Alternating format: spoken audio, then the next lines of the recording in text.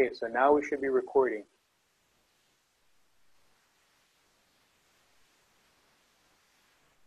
Thank you, everybody. We have 68 people so far that have already logged in. We're going to wait a little bit more because we saw that over 150 people registered. So we're going to give a couple more minutes for other people to join. Thank you so much for being here. We're excited to have you. This is the second webinar, as you know, of a series, but I'll stay quiet for a couple of minutes so that we can let other people join in. For those of you that have already made it, thank you very much.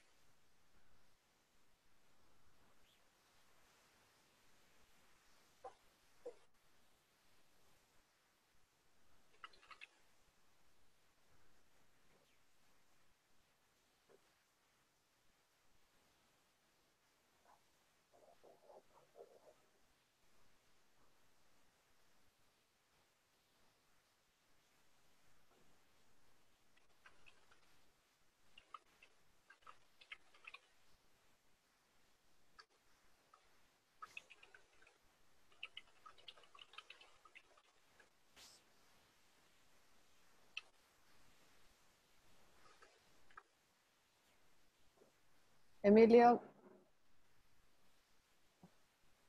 Yes, I can hear you. And then later we will make the announcement for everybody so that we're going to have a lunch time, 1 hour for hanging out. So prepare your lunch if you haven't prepared your lunch yet, in order that from 12 to 1 p.m.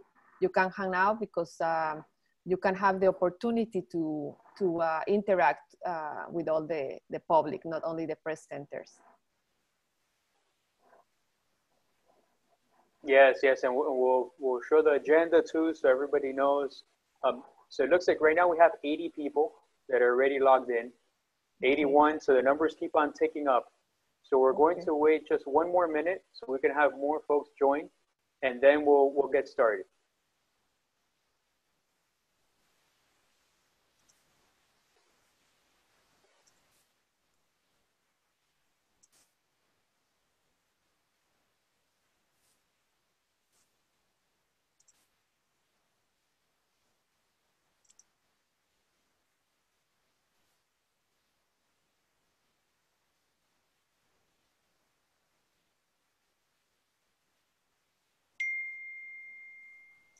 Hi, Martin from London. Thank you for joining us. We now have 84 people that have already logged in.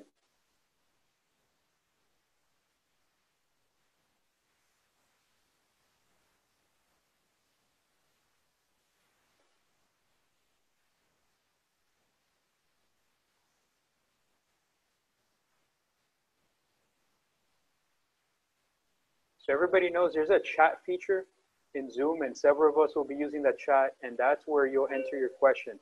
We're just waiting another minute so that folks can join. We have 87 now that have already logged in. Please feel free to use the chat if you want to enter your contact information, anything else that you want to put into that chat. Ask questions to the presenters while they're presenting, that's fine.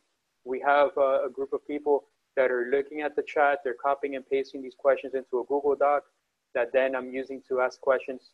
So please feel free to use the chat. We want to encourage as much interaction as possible in the chat at all times.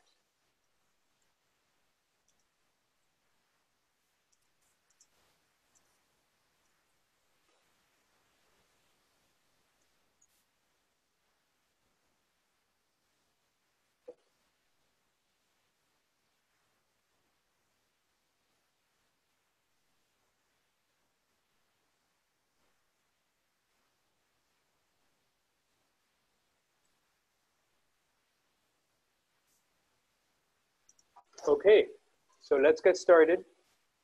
Thank you, everyone. Right now we have 89 people that are currently online. Thank you all for joining us. So as many of you know, this is the second webinar of 2 webinars that we're calling Sargassum Issues and Solutions. This is the second year that we do this. The webinar last week was focusing on presentations from government officials. So we had representatives from Miami-Dade County, also the village of Key Biscayne, and Monroe County. And they were talking about the issues that they're facing with Sargassum, how they work with Sargassum, and they had a lot of questions also for the audience and the scientists. So this webinar, webinar 2, is where we're focusing on bringing together lots of scientists, lots of professionals that have been working on Sargassum for a long time, also on the solutions front, so we can help continue the conversation from webinar 1. So let me go here to the next slide about the organizers.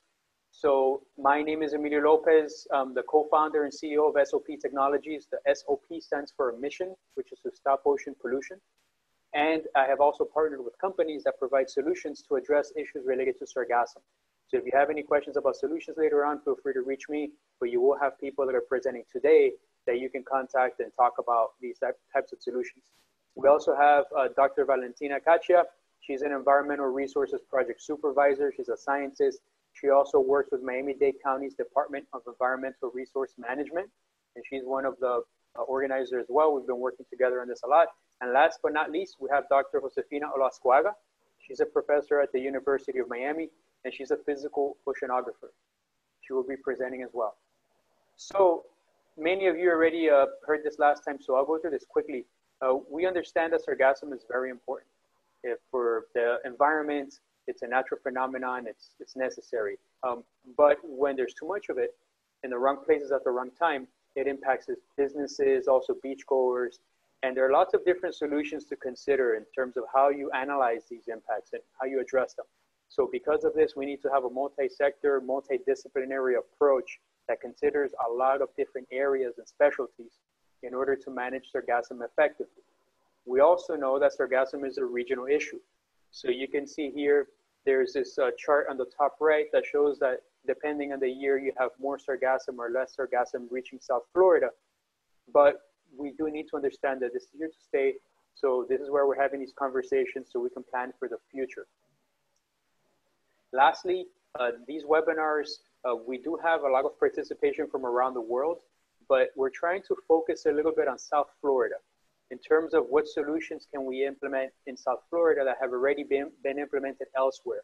What lessons can we learn from elsewhere around the world so that we can be as effective as possible in South Florida, bringing the knowledge from others. And I hope that this list of presenters here will help with that as well. So here's the agenda for today. We have Dr. Joaquin Triñanes from NOAA and the University of Miami. We also have Dr. Josefina Olascoaga from Dr. Helena Solo-Gabriele, also with Afeefa Aleema from the University of Miami, Dr. Joe Serafy from NOAA and the University of Miami, Dr. Ligia Collado-Vides from Florida International University. And then on the solutions side, we have Joel Gonzalez he's an oceanographer, he's in Mexico, from ASOCEAN. And we have Duane Bennish from Elastec, and he works on sargassum barriers. After all of these presentations are about 10 minutes each, we'll have a longer questions and answers session. So please feel free to type in all your questions using the chat feature in Zoom. While you're hearing the presentations, that's fine. We're logging all of these questions, and then I'll ask them to the different presenters during this extended Q&A session. Then Dr. Josefina Olascoaga will provide her closing remarks. And right after that, we're going to keep the webinar open so that if you're available after 12 p.m. and you want to continue from 12 to 1, we're going to keep the recording on. The webinar is finished, but we want to have more time for people to have conversations. This is actually by popular demand. So this was asked for by a lot of people that wanted to talk more about these sargassum issues. They felt that they needed a little bit more than 2 hours. So we are providing this extra time after the webinar for that purpose. And Valentina will be the one leading those discussions at that time. So with that said, let's get started with the first presentation. Dr. Joaquin Triñanes. Hello, can you hear me? Yes, I can hear you. I'm Perfect. going to stop sharing my screen on my end. Yes. So, Josefina, can you share your screen? Josefina, I think you're muted. I am, yeah, I'm sharing now. Give me a minute. Let me see if it's up. Can you see it now? Okay. Joaquin? Yes. Okay, good morning, everybody, and thank you very much for inviting me to participate in this webinar. Well, my name is Joaquin Triñanes. I'm here as Operations Manager for the Coast Watch Caribbean and Gulf of Mexico regional node and I also am the operations manager for Atlantic Ocean Watch. Both nodes are hosted by the Atlantic Oceanographic and Meteorological Laboratory in AOML in Virginia Key, Miami. So in this presentation, I will try to describe some of the work that we are doing, monitoring Sargassum and developing the tools to generate and visualize and validate Sargassum-related products. Next slide, please.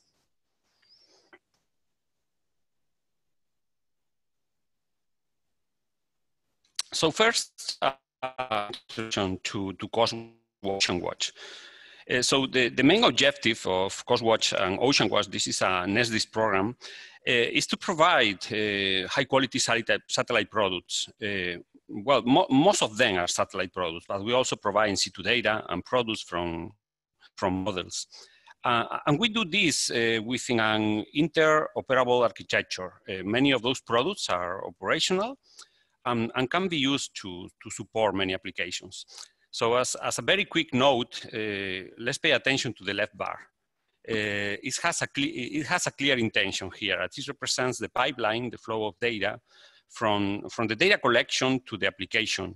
Data from satellites, from in situ platforms, from models, from edge devices, for example, of the Internet of Things, and other inputs are being integrated, transformed, merged, store, they are checked, for example, for quality, and they are shared using techniques such as, for example, machine learning, cloud technologies, big data, data analytics, and the intention is to generate value-added products for the lower layer in the slide that represents the product consumers. Next slide, please.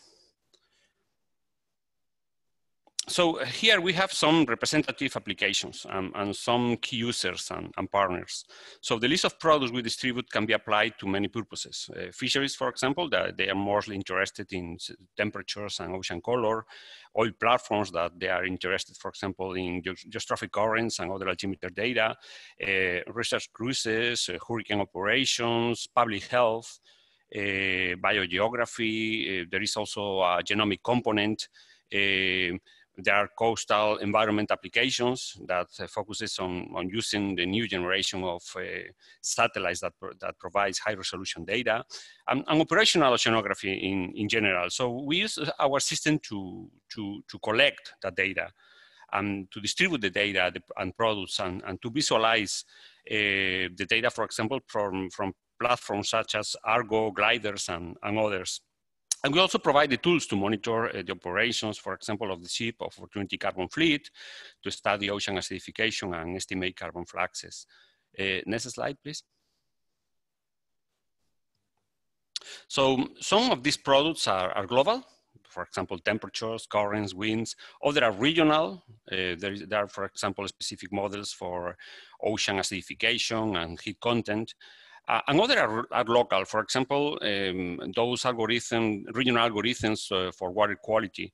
So the local products take advantage of the availability of high resolution satellite data, as well as all the new computing capabilities and data storage capabilities. So in addition, we have direct access to the satellite data collected by the antenna AOML, the one on the left.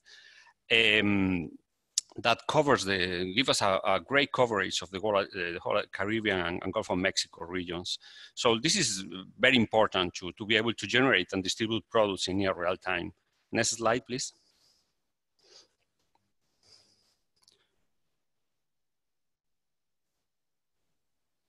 So a very important aspect is the interoperability. So we want the users to be able to access and integrate those products within their work environment. So if, for example, you are a scientist using MATLAB, you can do it. If you are a decision maker using GIS software, I'm thinking, for example, ArcGIS, QGIS, UDIG, and others.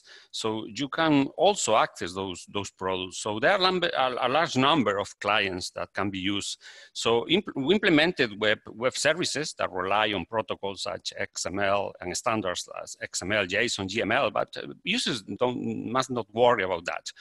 but they can transparently access those products. So summarizing, following these standards is very much easier to access, to understand, and to use those products that we serve. Understand because the metadata is also involved. And this makes the communication between computers and applications very much easier. And this is very important. If we have different data providers, each of them with different formats, protocol, and platforms. So the figure at the bottom is an example of one of our Sargassum products, in this case, that is integrated into the UDIG environment. Next slide, please.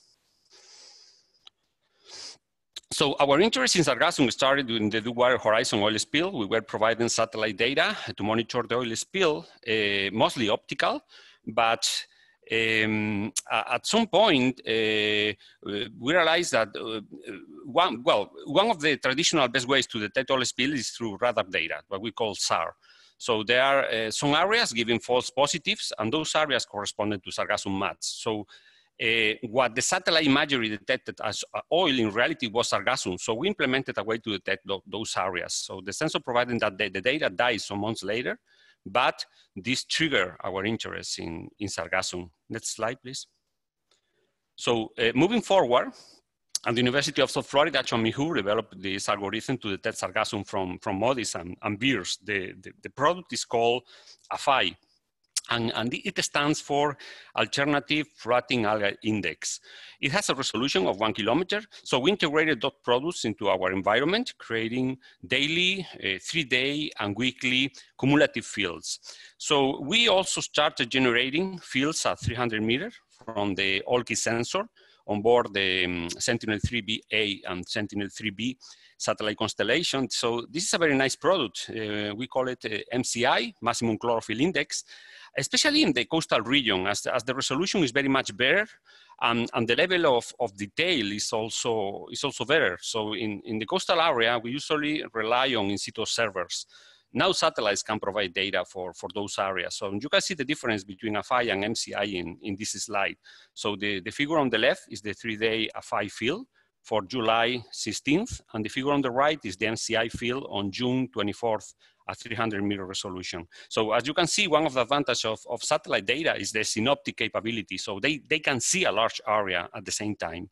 So, and the main problem is the presence of clouds that prevent for gather information about the Sargassum structures just below the clouds. Next slide, please. So on the left, you can see how the distribution of the Sargassum mats on June 23rd match with in situ Sargassum observations that are represented by green icons. In the left image, you can see some green areas and over the coastal region. So these in situ observations are really important because it's important to verify and validate the products being generated using satellite data. Next slide, please. So we have also the capability of generating Sargassum-related fields at 20-meter resolution from the MCI sensor on board Sentinel-2A and 2B. Another source of high-resolution data is, for example, Landsat. In the image on the left, you can see the red lines over the ocean represents Sargassum.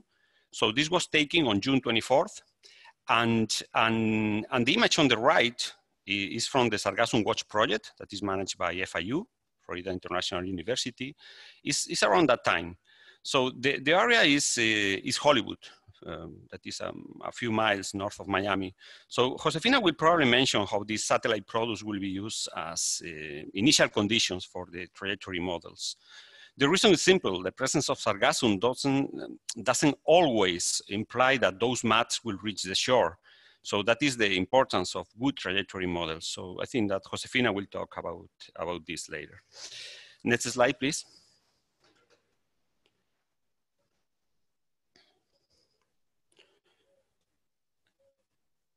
So as a value-added product and in collaboration with USF, AOML, and Coastwatch also generate weekly Sargassum inundation reports. The reason is to provide a measure of the maximum risk of having coastal inundation of Sargassum. And we use satellite data. And we use the distance as a core indicator. So we're improving these reports by incorporating more satellite sources in order to minimize the gaps that are mostly from clouds. And we also implemented a survey to provide in situ Sargassum data. So the reports incorporate information about the floating algae density, the colors you see in the map, and they also include the geostrophic currents, the yellow arrows there. So all these and other products are available from our web pages in multiple formats. Next slide, please. Finishing. So we also developed a viewer where near real-time historical data sets can be displayed. In the figure, you can see the MCI fields for Northern Florida with a cloud cover that is from GOES, and you can see the Sargassum mats below. This is from yesterday, but I created this figure just 2-3 hours after the satellite pass. Next slide, please. With this viewer, you can create animations and overlay different data from different days, etc.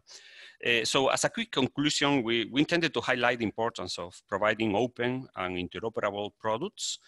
And this is not only for Sargassum, this is in general. I think it's the best way to make different parts work together. So we also want to highlight the importance of improving the range of Sargassum-related products from satellites, in situ observations, models, integrating all of them. I think that this can be a way to better understand the main processes that govern the growth of Sargassum and its distribution. Next slide, please.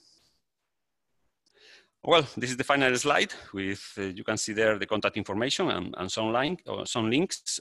So thank you very much. Thank you for that, Dr. Triñanes. That was very informative. So if anybody has any questions for him, please feel free to add it to the chat. I know the chat has been very active, which is great. If you don't know how to check your chat, just scroll onto Zoom. You might see something on the bottom banner that says, has a little chat icon, and lots of people are active there. Currently, we have 123 participants on this, so it's really good, a really good turnout we have today. So please feel free to add your questions there into the chat. So for the next presentation, I don't want to delay things. Dr. Olascoaga, would you like to take it from here? Hello, can you hear me? Yes, yes. Thank you. Okay.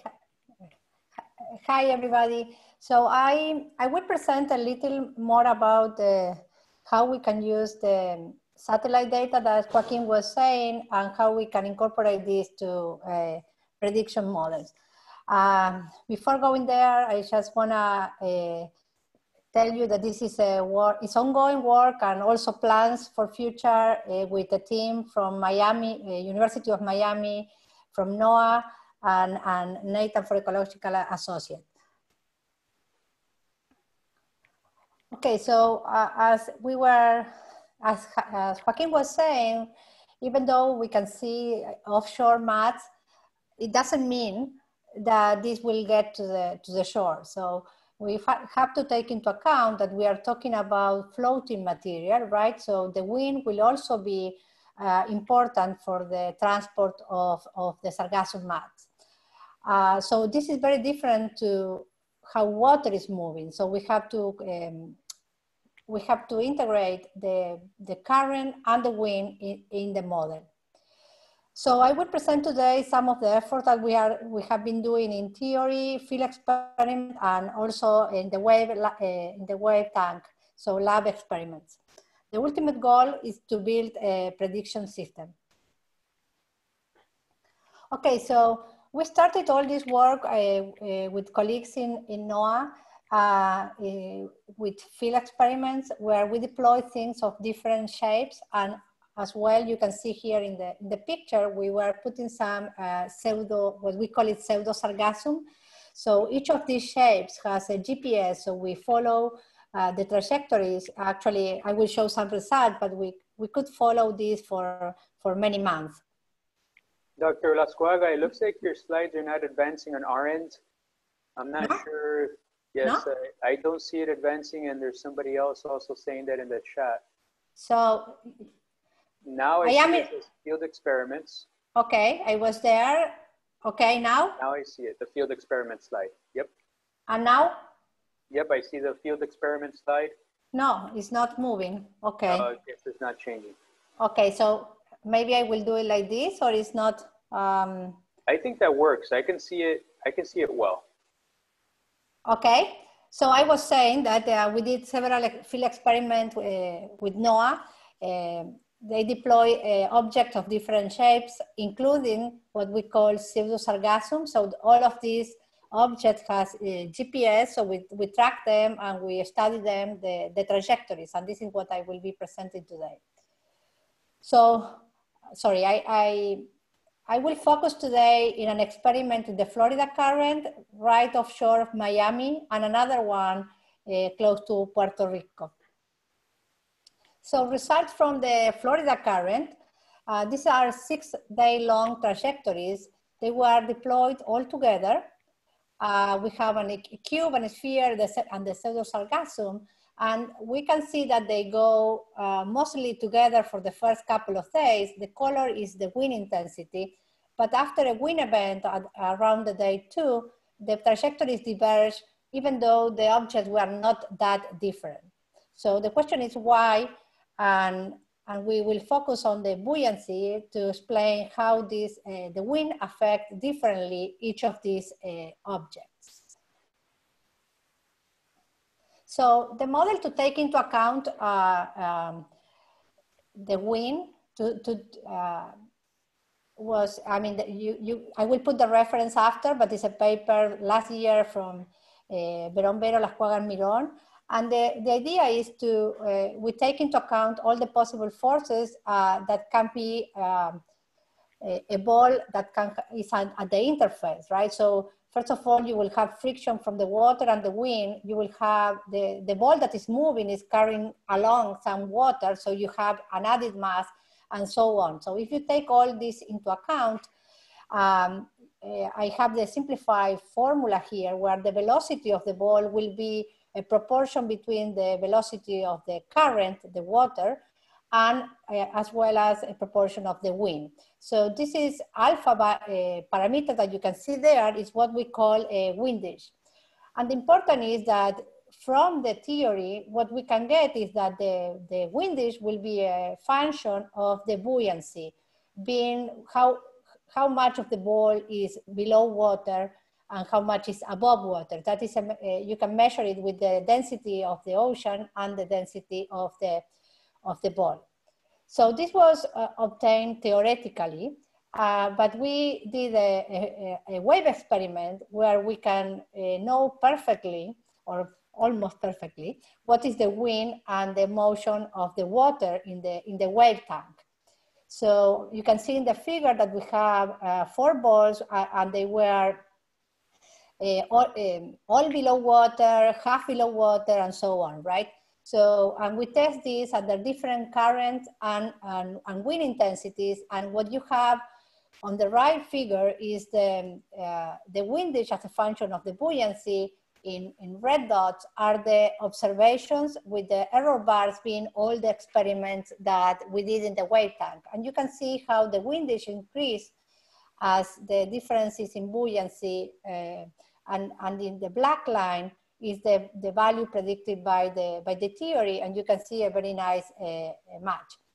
So if we compare that with some of the experiments we did, this is for the Florida current. I want to remind you that the theory is mostly, I mean, we adapted this for different shapes, but it's for a ball, for a sphere. So in the central figure, we have the sphere where the windage, theoretical windage was approximated 3%. And the break line and the shade is the model prediction in comparison with the complete line that is the observation. And you can see a nice match.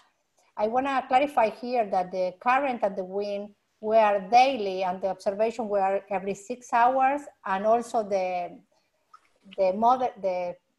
current was, the resolution for the current was 25 kilometers, so was not great. But even though all these things, you can see on the left, the prediction for the Sargassum also match nicely in time and position you can see more resolution on the observation, of course, because of the resolution problem I was telling you about in the current. Same thing for the other shapes. Okay, but this is for pseudo-sargassum. The next experiment I want to point out is an experiment done in Puerto Rico. And the results of this experiment are in a paper this year led by Nathan Putman. From the in the map, you can see in green the trajectories of pseudo-sargassum, and in yellow, the trajectories of real sargassum that we attach a GPS. They were not deployed together, but they were less than a week in time in around the same position. But one of the things that you can see is that they actually do not follow the same pattern. So first thing, we may want to think about a better proxy for pseudo-sargassum, not because of the trajectory, because they were not deployed together, but mostly because the windage inferred from both, from the pseudo-sargassum and sargassum were actually not the same. For the pseudo-sargassum, the prediction, the observation inferred windage was close to the theoretical value, around 1%, but for the actual sargassum, it was much higher. So we see here the need to improve the theory for actual sargassum, and I will present a couple of slides about that, but also the necessity of doing more field and lab experiments that involve a real sargassum. So the first step for the model of sargassum is that, this is reported in Vera and Miron 2020, is that we actually do not have just one ball, right? As the theoretical model was done. This is an elastic network where we consider many branches as you have in the sargassum. So we have a new force to take into account this elastic network, the Hooke law here. And more details you can see in the paper, but I want to just show one slide showing the differences of consider or not considering the network. In blue in the map, sorry, the black is the trajectory where we start the point, and this is an eddy here. And you can see in blue, if you do not consider the network, where the blue dots end up starting on the beginning of the black line. And in red, if you consider the elasticity. And this is compared with a satellite image on the right, where you see how the sargassum has a tendency to get trapped within this eddy. Okay, so we have been working to better understand how things that float in the ocean moves. So we know it's not just the water, it's the wind, and many people were adding windage to the sargassum model, but the question is how much of the wind? So what will be the factor to add? So the plan for future is to incorporate, and we have this model as I said, but we need to incorporate now a good velocity field and wind and waves to the model to move to be forcing that trajectory model, starting from observation from satellite. And this is not only data from models, but as well from any available observation in the region. I put here a figure from radar, even though not all the radars in the region are active now. There are plans to have more radars in the area. So the plan is, and actually we already coordinate something with Miami-Dade Parks to share data with them and provide to the end user is a probabilistic landing map, and to compare that with actual observations they are providing, like if there is no sargassum, is low, moderate, or high. So So more details of the model I can give or we can discuss later, but just for the time I have, just some final thoughts. First of all, the need to identify the initial condition from satellite, and it's good. We are having every day more resolution on this. Joaquin was reporting 20 meters resolution, which is great. So knowing in advance, we heard this from last webinar, that will help them to plan, to better plan the removal. So the modeling is not also just for prediction, but we can analyze this to identify preferred pathways, for example. So that given certain ocean and atmospheric conditions that we can know a priori. So as I said, more studies on the theory and lab experiment and field experiment are also needed, but of course, none of these can be done if we don't have a dedicated funding. So some reference, so you can check later in the record. And that's it for me, thank you. Great, thank you, Dr. Olascoaga. I see that some people already started typing questions in the chat for you. We'll look at those later on. If anybody else has any questions, please feel free to add them to the chat. Dr. Olascoaga, that's a fantastic presentation. Without further ado, let's move on to the next presentation. We have Dr. Solo-Gabriele and also Afeefa joining us. So Afeefa, please feel free to start sharing your screen. Thank you. All right. Can everyone see the screen? Yes, we can. Full screen now. Okay. I'd like to go ahead and get started, and I would like to thank the organizers for this opportunity. I also like to thank the Village of Key Biscayne for this opportunity to do this research. I am Helena Solo-Gabriele. I am joined by Afeefa. We're both from University of Miami, along with our collaborator, James Klaus. I'd also like to acknowledge our collaborators from NOAA, Mary Beth Gidley and Christina Galliano. Next slide, please. As we know, beach monitoring is conducted through Miami-Dade Department of Health. They collect samples weekly, and they measure for a bacteria of indicator of fecal contamination called enterococci. And when enterococci levels are above a certain threshold, in this case 70 CFU or colony forming units per 100 milliliters, beach advisories are then issued. So as you can see on the plate on the left with the blue dots, each of those represents a colony, and when the number of dots or blue dots goes above 70, that's when the beaches tend to be closed. Next slide. The Village of Key Biscayne was interested in identifying what the sources of enterococci were to its beaches. We identified, or we focused on 3 different sources. The first one was sewage from the Central District Wastewater Treatment Plant.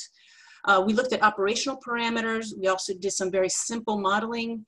And our conclusions were that there was no evidence to indicate that the sewage from the wastewater treatment plant was impacting Key Biscayne Beach. In addition to that, we were also interested in looking at human and animal sources through a process called microbial source tracking. We will not be presenting on that, but Afeefa will allude to this at the end of the presentation. So during this presentation, we want to focus on the source of seaweed, as illustrated here. And I'd like to turn it over to Afeefa. All right, thank you, Dr. Solo. So what I'm going to talk to you about is a little bit of the sample collection that we did at the Village of Key Biscayne. So we do collect water samples, we collect 3 to 4 sand samples, and we also collect a seaweed sample.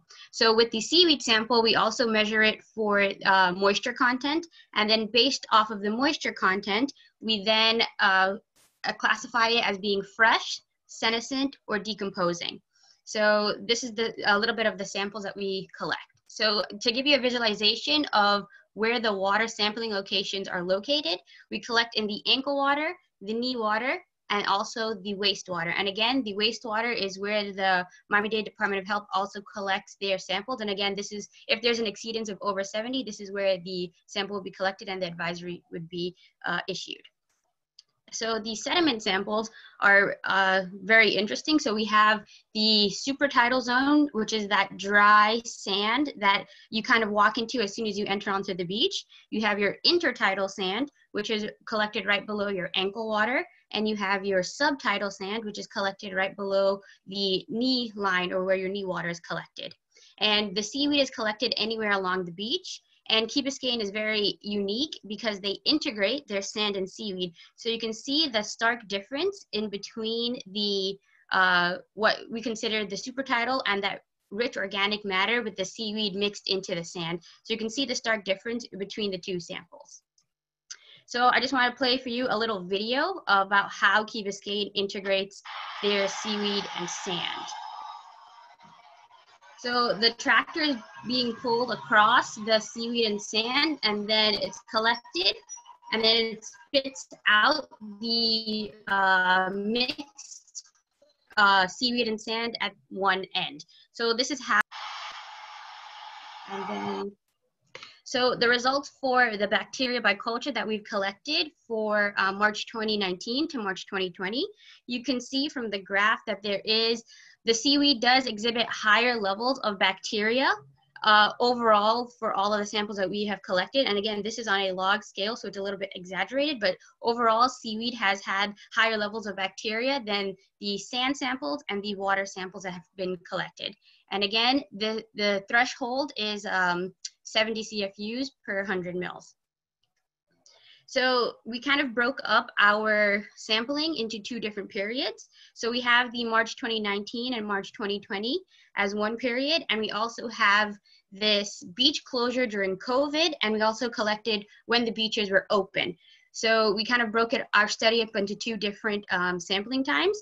So you can see that from the March 2020 to March 2019 to March 2020, we kind of have a high level in the ankle water.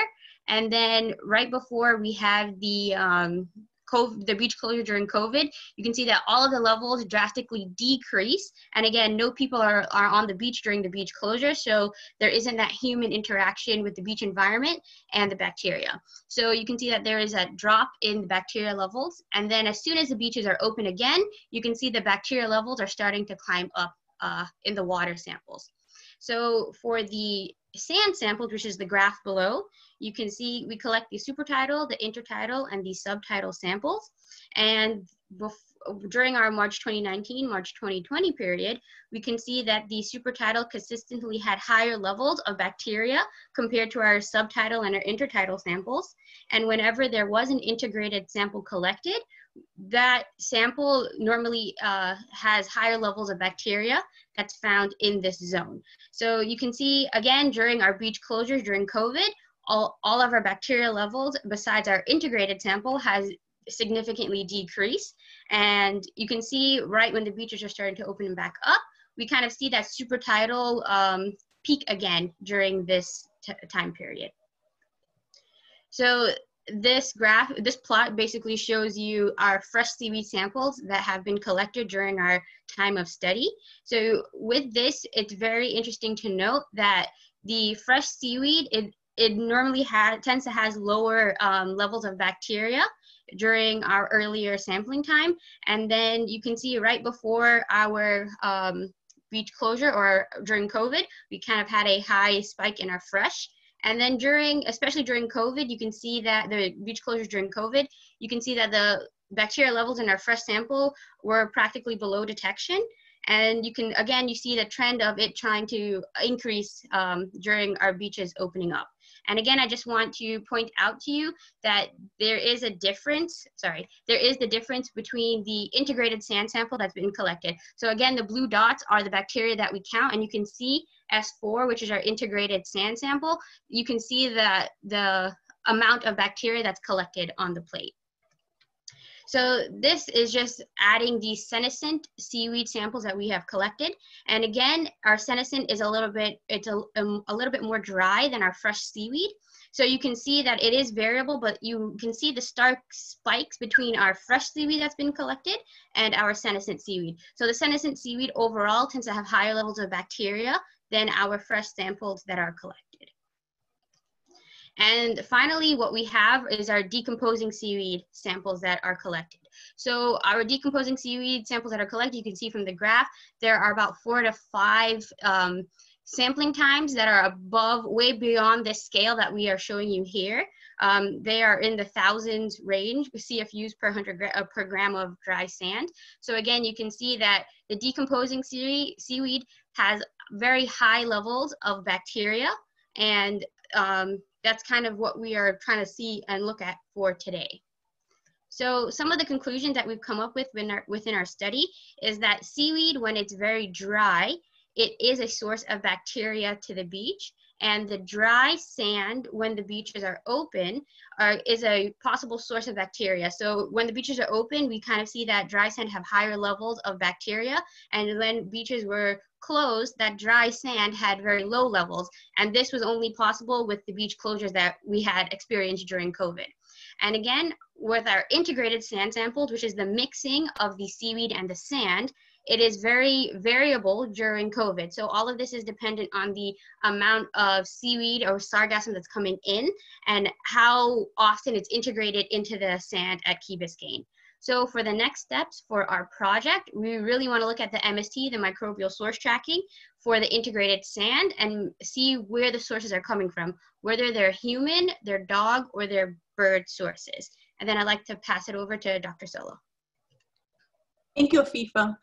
Given the discussions last week, I also wanted to briefly mention that we did receive a notice of award for a research project to look at compost as a means to recycle sargassum. This notice was received from the Hinckley Center for Solid and Hazardous Waste Management.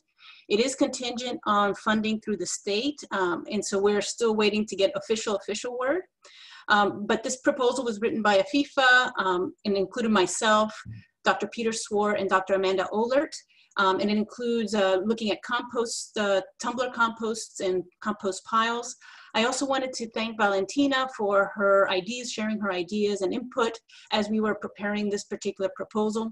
I also like to thank Dr. Ligia from FIU, who also has helped us in identifying the different seaweed species that we have been collecting at the village of Key Biscayne. And at this point, I'd like to say thank you, and we'll monitor the chat. Thank you for that great presentation. I think it's fantastic that you're showing data that was collected locally here at Key Biscayne, because we do know that this again is a regional issue, but we're trying to focus it as much as possible today on the South Florida impacts, especially in this area. So I really appreciate that you were able to share these numbers with us. So for the next presentation, we have Dr. Serafy. So Dr. Serafy, would your team like to start sharing your screen? Hi, everybody. Hopefully you can hear me. Yes. My colleague Jingang Liu is gonna be advancing the slides. So Jingang and I are old friends. We are both researchers at the University of Miami, and this is going to be a little bit of a different talk, because with all the sophistication and that we've heard in the previous talks, this is pretty primitive. In fact, I'm going to tell you about a project done by a high school student, happens to be Jingang's son, on the invertebrates in the rack line, and in particular, one kind of invertebrate, the talatrid amphipods, which occur on natural beaches. I also work with NOAA, but this is very much a little project for an intern that kind of opened up a universe for me. Next slide. Thank you, Jingang. So I'm going to talk to you about what are known colloquially as beach hoppers or sand hoppers. They're about 1 millimeter in length as adults, or 2 millimeters, and they occupy that intersection between the supertidal and the upper intertidal, as you can see in this diagram. There's a whole community of animals here, of course, and you know, there are all sorts of food webs that are connected to that rack line. And I've always been interested in these little guys because occasionally they occur in incredible densities. So We'll go to the video now, Jingang, to give you some idea of just how thick these guys are in this intersection between the intertidal and the upper and the supertidal. So, you know, I'm not an invertebrate expert. I'm not a botanist by any stretch, but just seeing these incredible densities of animals got me thinking about a number of things. And so when we had a volunteer high school student available, we put him to work. So some basic questions, you know, when we looked at this, and oh, by the way, this is a natural beach. This is not a groomed beach, which I'll try and allude to later on. But some basic questions were, what the hell are they? You know, what species? How many are there? I mean, these things can occasionally be just, you can't count them visually. And then, you know, what do they eat and how much, which has some relevance to, you know, accumulations on the rack line. But there's 100 other questions that I'm not going to be able to address in this talk that are really deserving of further research and perhaps even some citizen scientist involvement to answer them, including, you know, the environmental variables that correlate with their densities. The big question that we had last time about, you know, whether what they're eating might be, you know, they may be accumulating heavy metals or arsenic that they then contribute to the food web. But my initial interest was to see if these animals could potentially be a source for aquaculture or the aquarium industry. Won't be able to cover these things during this 10 minutes. Next slide, please. So the first question is what are they? And this is there's over 10,000 species of amphipods, and there's literally hundreds of these beach hopper type species. So we had to get an expert. Jim Thomas, who was at NOVA, he's retired, but he kindly looked at some of our samples, and he was pretty sure they belong to the genus Mexorchestia. Species not quite known right now.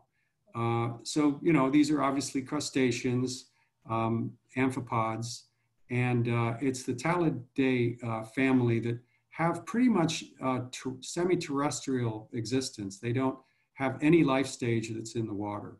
And IDing them is no picnic. So luckily we had the help of somebody, but this is an area that needs further work. Next slide. So what do? You know, we're muddy boots biologists, Jingang and I, and so we put together, you know, a little pilot project for Jingang's son, David.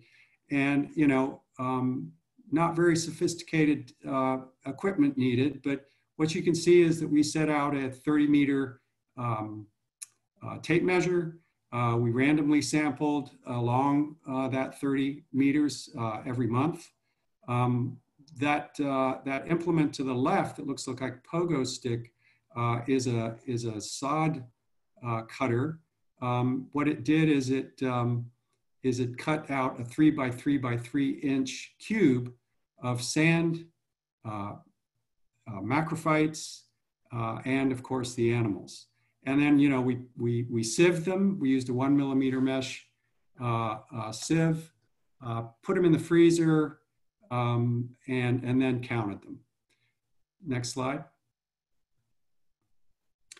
So how many? The first question. Well, in the upper, we did 13 sampling events for about a year, approximately every month.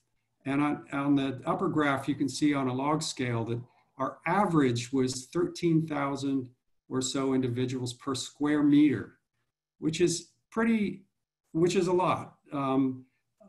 Certainly they dominate numerically and in terms of biomass, these sites. On the graph at the bottom is shown by month. And you can see that the peak is in the summer, June, July. Next slide. So one obvious question, oh, sorry, my apologies.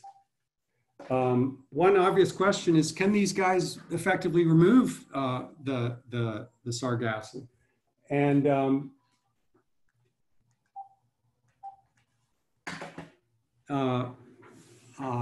next slide.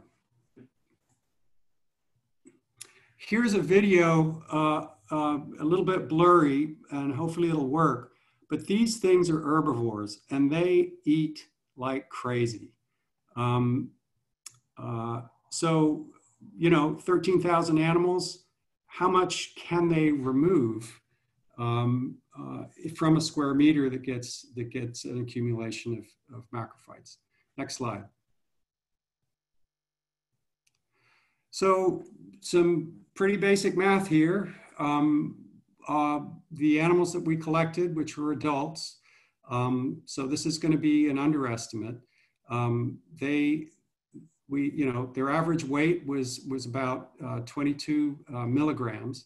Multiply that by our 13,000, and that's 411 grams per square meter on average, which is about 0.91 pounds for those of you who don't think metric. And that is the equivalent of about a beer can, a full beer can. So every square meter on average has a beer can worth of these amphipods, which really surprised me. Next slide. We then did some feeding experiments, or actually David did, and we got some help from Peter Glynn and Sharon Smith in terms of equipment and lab space.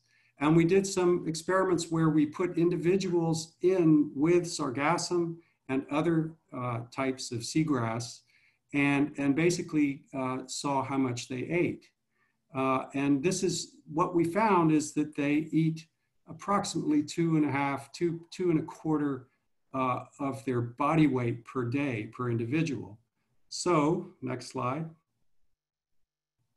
Oh no, let's go back.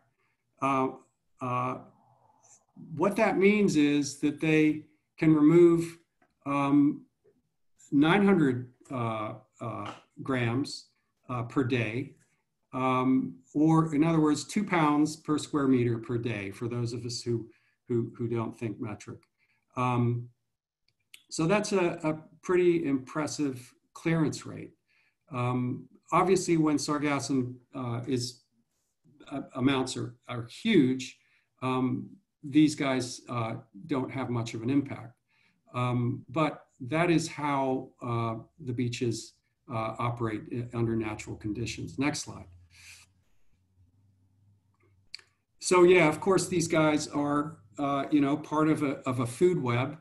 They are in the rack line along with beetles and ants and spiders and crabs, which are food for a whole host of shorebirds that we know about, particularly plovers and sanderlings. A big question is, of course, are the heavy metals and arsenic levels being introduced into the food web? And that food web also includes juvenile fish that are right there in the splash zone, including juvenile permit. And next slide, Jingay. Hopefully you'll be able to see this video, which shows these small juvenile permit that they basically are patrolling, looking for amphipods and other invertebrates that are hopping around on the beach. So, these terrestrial invertebrates do make it into juvenile fish diets, and therefore there's a potential connection to humans. Next slide. So as far as a summary, these guys really do dominate the rack line. both numerically and in biomass. Their densities are really variable, but 400 grams per square meter is pretty impressive. On average, they consume 2.25 of their body weight per day. So they can remove quite a bit of material per day. There are obviously important components of beach food webs.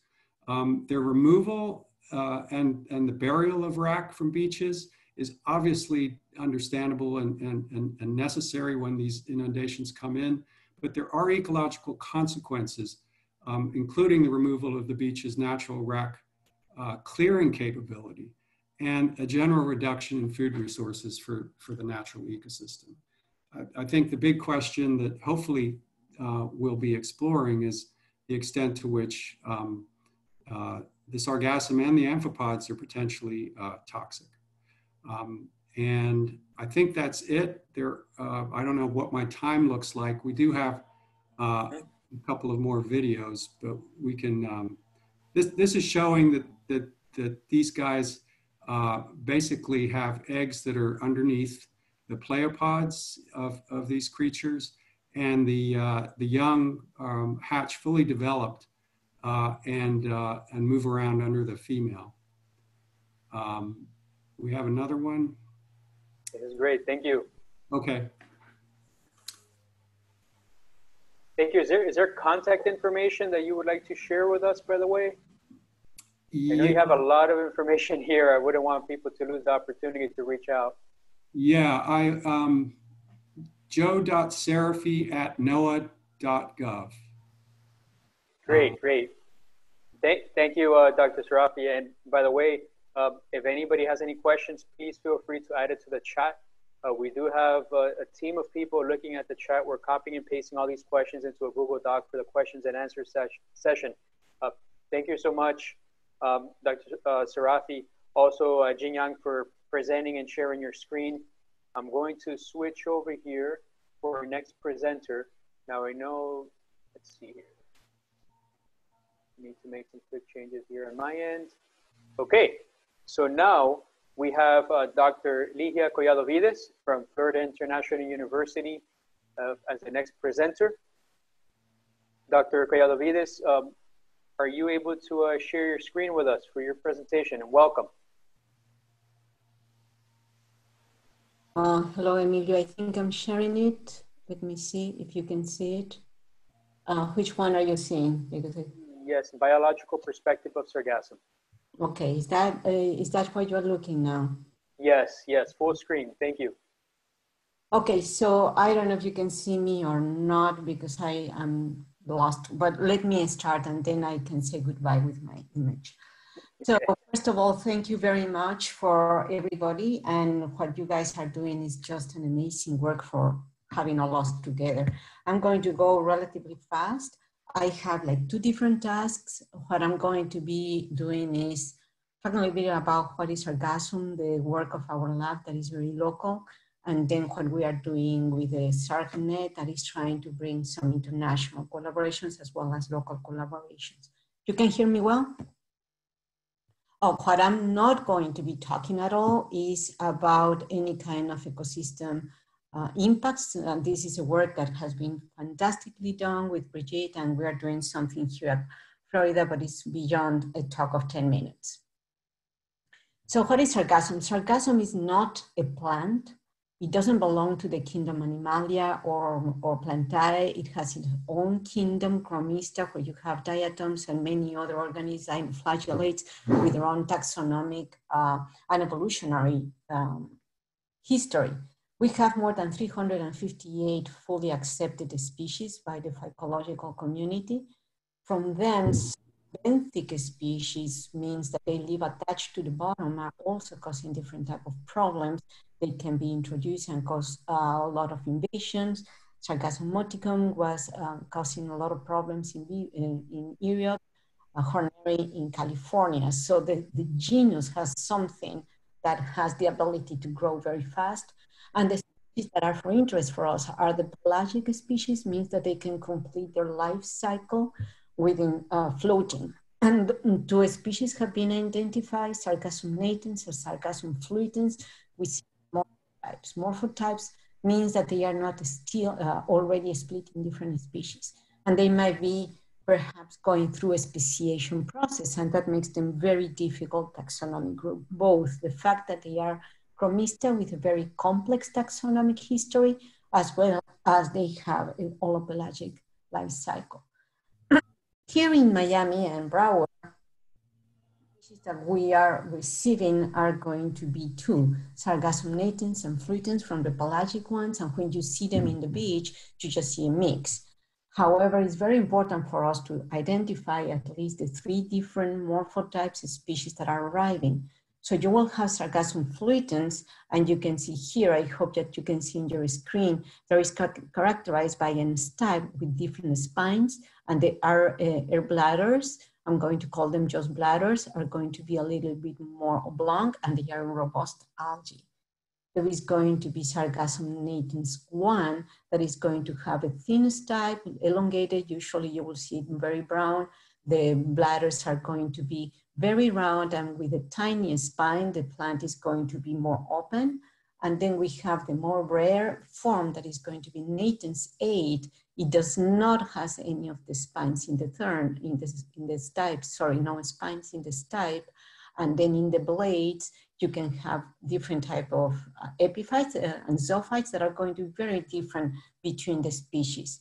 This is a robust, but a little bit wider than the fluitans, and usually it's easy for anybody to make a confusion for them. But they might have different ability to keep moistures or anything when they start decomposing. They are going to have different decomposing rates as different species. Why is this important? I'm going to go very fast here. I'm not going to be talking anything about the oceanography explanations about how Sargassum is distributing. It's starting Sargassum Sea, and there is a wonderful paper by Johnson 2020 about different hypotheses on how this great belt was built up. But in a taxonomic point of view, we can use it as a forensic tool. So happens that in the North Sargassum Sea, fluitans 3 and natans 1 are very common, but in the Great Belt, Sargassum natans 8 is very common. So remember, we are here in this tip in Florida, at the end of all of these Caribbean islands and all of these currents that are bringing us Sargassum. So whatever type of morphotypes we're getting is going to be very important to understand how all of these Sargassum from the south and the north are coming. So that was just the introduction. Here I'm going to be talking about local results. Lowell Iparak, a student, a grad student in the lab, is running a fantastic project. So we're dealing with a wide phenomenon, geographically wide, complex, and with very irregular frequency. So this is something that he developed to respond to these kind of questions and try to provide information for modelers ground proofing. So community and science, because you cannot be a citizen of the place, but belong to the community. So this is something to analyze.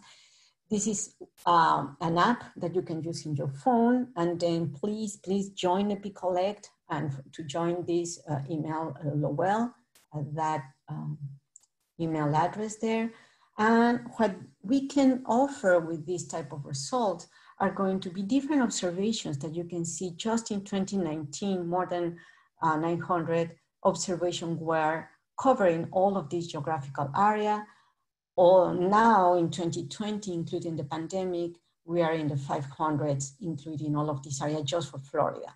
I cannot but mention that taking pictures from the front is going to allow us to also have an idea of the Sargassum brown tide that can cause this kind of arrivals of the Sargassum blooms that I do not like to call golden tides, because that can be a diatom as well. So for all of those that are doing managing in the beaches, having you as a team helping us might be very important, because we realize that the groups that are going to be sending information daily, and we can capture that, then we can transform the pictures into a series of categorical abundance from very high to very low to zero or not present. And if they complete the Sargassum EpiCollect app, we can also have an idea of the frequency of the different type of morphotypes. So you can see here that we have fluitans in this blue, we have natans 8 in this green, and we have natans 1 in the pink. So we can actually see the variability. And all of these are from a group that is working in NOAA, sending us daily pictures. There is another group by Samantha also a student in my lab, and we need to have estimation in situ. So in situ, we are doing the quadrant analysis, collecting the samples, and then analyzing the biomass. Here, when we were in last Friday's meeting, I think that we can really have a wonderful collaboration with all of the beach managers. And what we are working now is trying to escalate the observations in biomass done by us in the field that takes a long time to try to see if there is any correlations with the picture abundances. And so far, with some preliminary studies, we can see that we have a relatively good correlation, and then we will be able to use the community citizens to transform into biomass. And if we are lucky and we have very good pictures, we can even have a wide geographical spectrum for Florida about the abundance and the frequency of the different type of morphotypes.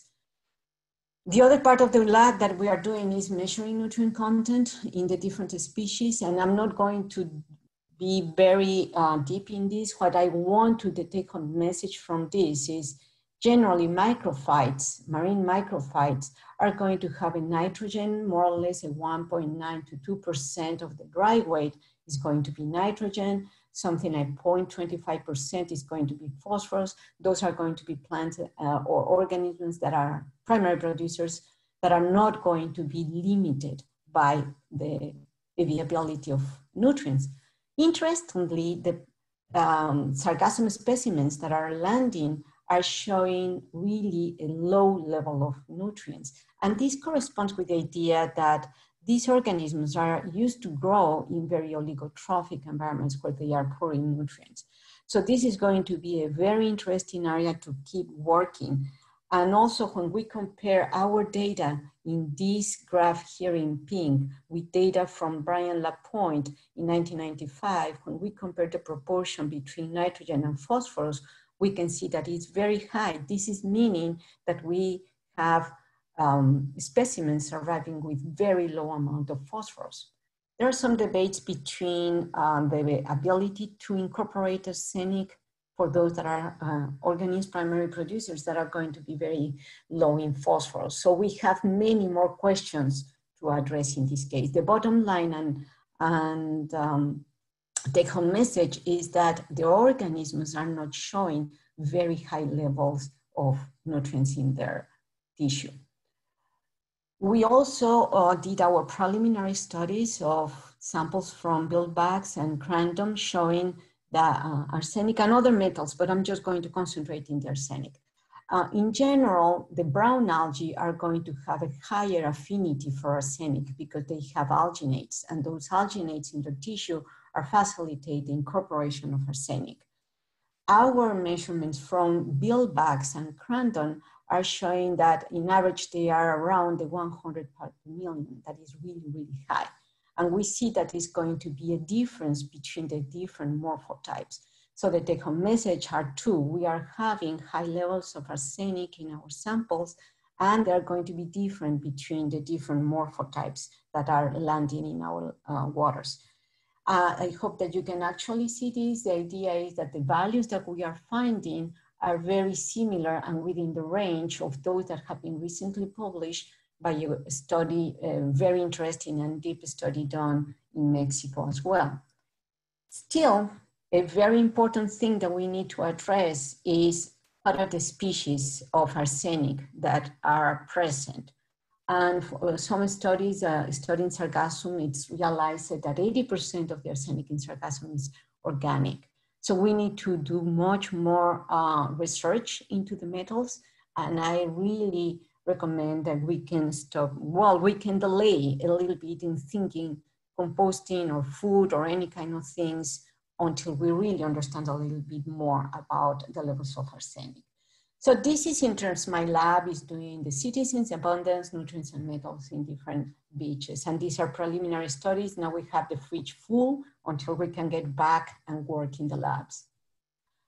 So what is SARGNet? I'm going to jump very quickly to more international aspects, and this is going to be the Sargassum Net discussion forum. This is a simple listserv that we created in 19, that means that I'm out of time. I'm just going to finish very quickly, Emilio. We invite all of you to join. This is a listserv in which all the international community is working. Lowell is working with this and already having international observations with the Picolect. And then in last October, we conducted in Texas A&M FIU, supported by the French government, the first meeting with 67 experts. And I will leave you with this slide in which these are based on the 67 experts, the things that we need to do in order to address the problem of sargassum: education, management, identification of thresholds, common protocols. So we have a long way to go, and this deserves altogether just a working workshop. I just want to leave you with many, many lessons have been learned in the Caribbean. A lot of work has been done in CERMS by Hazel Oxenford and collaborators. This is a wonderful regional bulletin in which they are developing information tools, forecasting, managerial ideas, and something that there is a lot of research going on in the Caribbean. The French are putting a lot of money. An alternative that is developed in Texas is using sargassum to create dunes, and they are working fantastically. And this could be an alternative to compost and any other things.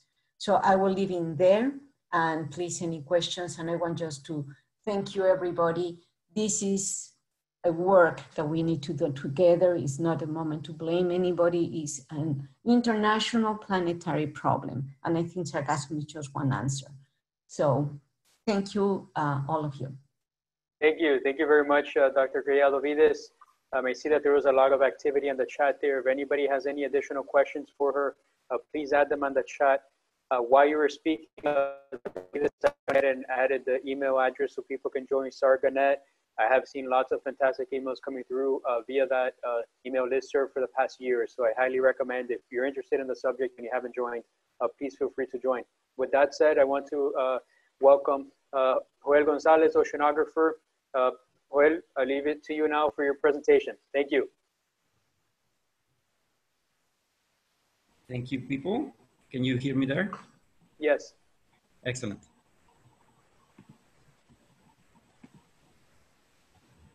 Well, thank you very much. First of all, I need to address that I'm not a research scientist. I'm just an oceanographer, but I work more on the field of practicity, and we be working and having some expertise now on the sargassum since 2015, when we first saw it in massive amounts here in Mexico. Derivated from the last webinar, last Friday, we checked that you are right now in Florida, as we were in 2015, doing a lot of tests and going through all these problems that you have right now. And we want to tell you that you don't have to start from zero, because we do have some of the stuff already done here in the Caribbean, in Mexico in particular, where I work. So we are going to talk a little bit about barriers, because it's a delicate subject here, whether to use it or not. There is many different kinds of barriers. I can tell you here in Mexico, at least we have more, 15 or more different kinds of barriers. Some of them work better than the other ones. But the idea of having barriers is, first of all, to avoid the sargassum reaching the beach, which is very important for all these problems that they have been addressed already, for the chemical composition, for the problem with the erosion on the beach, and et cetera, et cetera. So barriers have been helping a lot with controlling the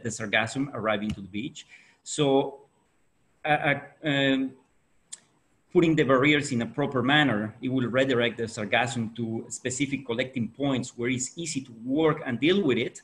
So we can remove it from the water. In this picture, you can see some of our barriers that we had in the water, and it's accumulating sargassum in one specific spot where we have actually a special skimmer and remover that is taking the sargassum out of the water. So they need to be properly installed and well maintained as well to be able to last several years. We talked about this last year webinar, where I addressed how to implement the barriers and also the anchoring, which is very important not to disturb the bottom and the bentos of the installation. As I was saying, research is fundamental for the ideal configuration of the barriers. Is not just putting one barrier there and that's it. We need to check on current, tides and winds, depths, et cetera, to make it efficient and less effective to the environment, right? Because so we have in Mexico some of the rules, and we call them lineamientos, which are the alignments for the installation of barriers, which they actually don't allow you to go all the way to the bottom because you need to leave some space for marine life to actually go underneath. And this is, sorry, I didn't find a picture of turtles passing underneath, but well, you can see here on this picture that is an eagle ray that is actually crossing under the barrier. And this is the idea, to allow marine life to keep moving in and out of the protected area with barriers, right? But it's also very important if you're going to use a barrier to have some source of cleaning for the sargassum, because we cannot allow the accumulation of sargassum. When it's accumulated, it will start eventually dying, and when it dies, it sinks to the bottom, and basically it will pass underneath, and it will start decomposing and contaminating, as you saw on the prior presentation. So we have boats here which are recovering sargassum, or we implemented these systems which are removers or skimmers from sargassum. It's very important to recover sargassum when it's in the water. Why? Because once it is in the sand, it will provoke all these problems that we already mentioned, like erosion. If you, what we are looking at now is the potential use for sargassum after we collected, right? So if it's all full of sand, it makes it very difficult, almost impossible to actually exploit it or use it, because you will need to clean it first from sand. And when you recover it from the sand, actually you are eroding the beach like a lot. So it's very important to avoid that the sargassum actually reaches the beach and we collect it from the beach. It also affects the composition, and a very nice talk about the bacteria that we can find over there. So it's important not to mix the sargassum with the sand. And also the use of heavy machinery in compact sand, and the turtles, the marine turtles, is a difficult issue as well to address. So it could affect the nesting and the hatchlings as well, because it can compact the sand, or it can collapse the nests in case they pass over them, right? So it's very important to avoid a lot of accumulation of seaweed, because it makes it very difficult for hatchlings to go. And also, if we have a lot of accumulation, it will start with the decomposing, and we know that if it's on the beach, they will create some chemical matters that we don't want on the beach, like sulfuric acid, for example. No, so this will actually kill all the animals that live on the bentos or the sand. So, and it's also very important to have the marine grass healthy to be able to have beaches, right?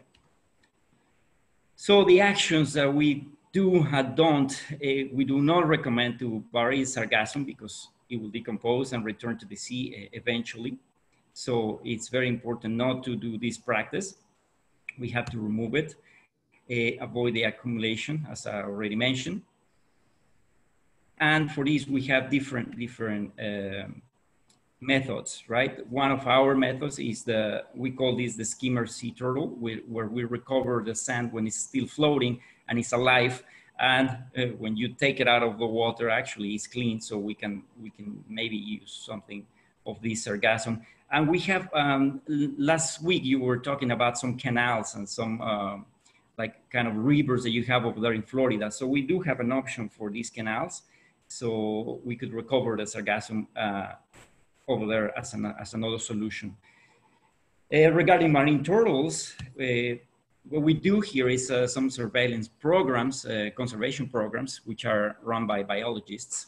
And the important thing is that try to keep the beach clean, sorry, because the big mammoths, the big turtles, they have no problem like going over it.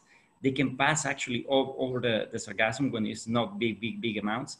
But when they reach a place where they need to start like digging a hole, if they find a lot of sargassum, they won't nest and they will just go back to the beach, so to the ocean, sorry. So it's important to keep those clean. If they nest, what we do is we do have some hatcheries where we relocate eggs. So it's easy to have control when they are born, the newborns, the hatchlings. So we can know when they are gonna explode. I mean, they're gonna hatch, and then we can collect them and then liberate it on the beach that is on the side that is not protected by the barrier. More tests has to be run about the barriers and the hatchlings, but at the moment this is what is done. Or if you cannot relocate the nests, what we do is we mark them in situ with a fence. So also we have control of the hatchlings once they're alive, and then we collect them and then we release them in another beach. As I said, these programs could be run by biologists, and a lot of volunteers will be happy to help as well.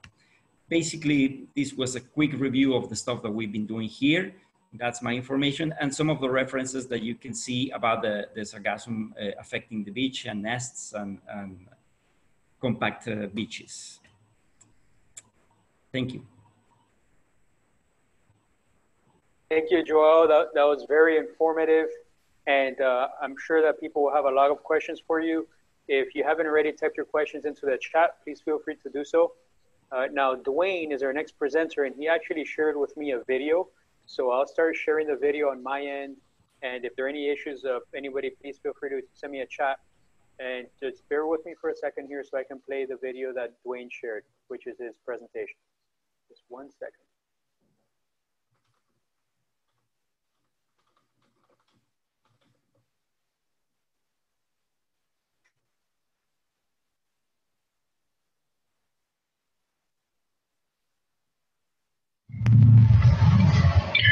Hello and good morning, everyone. Thank you to the organizers and attendees for allowing me to share this morning. My name is Duane Bennish, and I'm the division manager at Elastec. Elastec since 1967 has been manufacturing floating barriers for oil spills and oil spill response, such as the Gulf of Mexico spill, floating silt curtains for containment of sediment around construction sites so it doesn't pollute the rest of the waterway, trash and debris containment, and floating barriers to keep plastics from going out into the ocean. That's a big focus for Elastec right now. And then also since 2012, these seaweed control barriers or seaweed control curtains.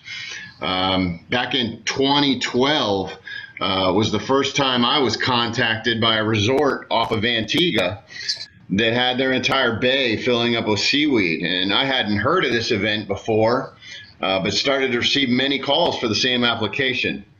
It wasn't until I made a journey to the Dominican Republic that I realized just how bad the situation was. I visited the largest marina in the Caribbean. It's called Marina Cap Cana, and saw their 3 crescent-shaped beaches and most of the coastline covered in piles of seaweed. There were multi-million-dollar yachts that were just encased in the seaweed. So my initial thoughts were to recommend our standard open ocean oil spill containment boom, just like we use in the Deepwater Horizon spill. And that thought was immediately wrong when I just walked a mile down the beach and I found that exact boom that I was referring to floating in the water from one of my competitors. And there was seaweed on the barrier and then also piles of seaweed on the beach. So it was ineffective. And it wasn't until I watched that barrier for like 15 minutes before I saw what was happening, and the skirt or the draft that hangs down into the water was lifting up and letting the seaweed go underneath and then going back down and starting to contain again. So I traveled back to the Elastec factory in Cocoa, Florida, and started our team working on developing the Beach Bouncer line of seaweed barrier products. Before we get into what the Beach Bouncer is, I'd like to discuss why a floating barrier makes sense instead of or in conjunction with the beach cleaning. Now, the items you see listed here, we've talked about numerous times. Everybody's aware that you can't swim on beaches that have the seaweed. It's like swimming in a mud or a muck. And you've got the rotten egg smell. You've got the bugs and the birds that eat the bugs that are on the decaying seaweed. You've got the cleanup noise of the heavy equipment. And when you go to remove this off the beach, the seaweed is great for retaining the beach because it in small amounts, because it holds the sand. But when you then remove that seaweed and it's got all the sand in it, you're taking the sand off the beach, and there's replenishment costs there. And speaking of costs, to remove the weed, we heard in the webinar last Friday that the estimate is $5 million to clean 15 miles of Florida beaches, plus another $1 million in maintenance and upkeep or purchasing new equipment each year. And then in last year's discussion on the same format about seaweed, we heard about, I don't know if it was E. coli, but when you till that seaweed under, there's potential health risks from turning that into the sand because of some sort of bacteria there. And again, maybe we'll hear more on that today. But at Elastec, we feel like let's just keep this seaweed out in the water. Once it's out in the water, it's not dying. So you don't have the smell. It hits our barrier like a rock wall and just keeps on moving. It's not a net. It doesn't trap it and let it die there. It hits it and it moves on. So maybe it can be used in conjunction with beach cleaning. Instead of cleaning up every beach, maybe we direct it using these barriers to a beach that's out of the way or a cleanup area. And I think funneling it to a certain area makes it easier to clean up. You're losing less sand. I think it helps the resort guests. So I'd like to talk about what doesn't work as far as barriers, what's been used, what's been tried, why they don't work. Silt curtains, or turbidity curtains as they're called, are used for short duration around construction sites. And that's what you see in the top two photographs here. There's work being done, the sediment's being contained, but these are built in a way that because they're disposed of typically after the job is done, they're only made to last for the project, for whatever the duration of the project is. And in most cases, they're solid, or they're in so fine of a filter cloth that to hold back sediment yet let water pass through, that they're ineffective for seaweed. The seaweed will just lift these solid skirts up, or these really tight mesh skirts, and let all the seaweed underneath. And then, as I mentioned before, they'll get it back down and start looking like they're containing again. But really, it's just the loading is building up on it, and then the skirt gets lifted and they go underneath the barrier, and then you've got the seaweed on your beach. Oil booms, very similar, but oil booms are used for surface containment. They really don't have any draft down into the water. Now, the way that this weed works, the deepest that I've ever seen it is 24 inches in depth. Even when it piles up on a barrier or sits on a rock wall, if it's in the water, it's buoyant enough that it never gets deeper than 24 inches. So when you have an oil boom that has a 12-inch skirt, or it has even an 18 or 24-inch skirt, this seaweed can build up on the barrier and then migrate underneath. So those are ineffective, and those are some of the photos you see there where you can see the seaweed going underneath. Net booms. Net booms have failed for this seaweed, and we use these net booms. We manufacture them for jellyfish over in the Middle East, and they're great for jellyfish. They keep the jellyfish from migrating into areas you don't want them, such as intakes. But for the seaweed gets trapped in there, and then it dies. And then the weight of the seaweed causes it to tear from the flotation. So net booms that trap the seaweed, and could also trap marine life because of their large opening size, are not recommended and have failed. We've learned quite a bit over the years. Since 2012, we've gone through many iterations of our beach bouncer product to fine tune it, to make sure that it works as best as it possibly can for the conditions that it's in. You can notice all these different places where we've had installations.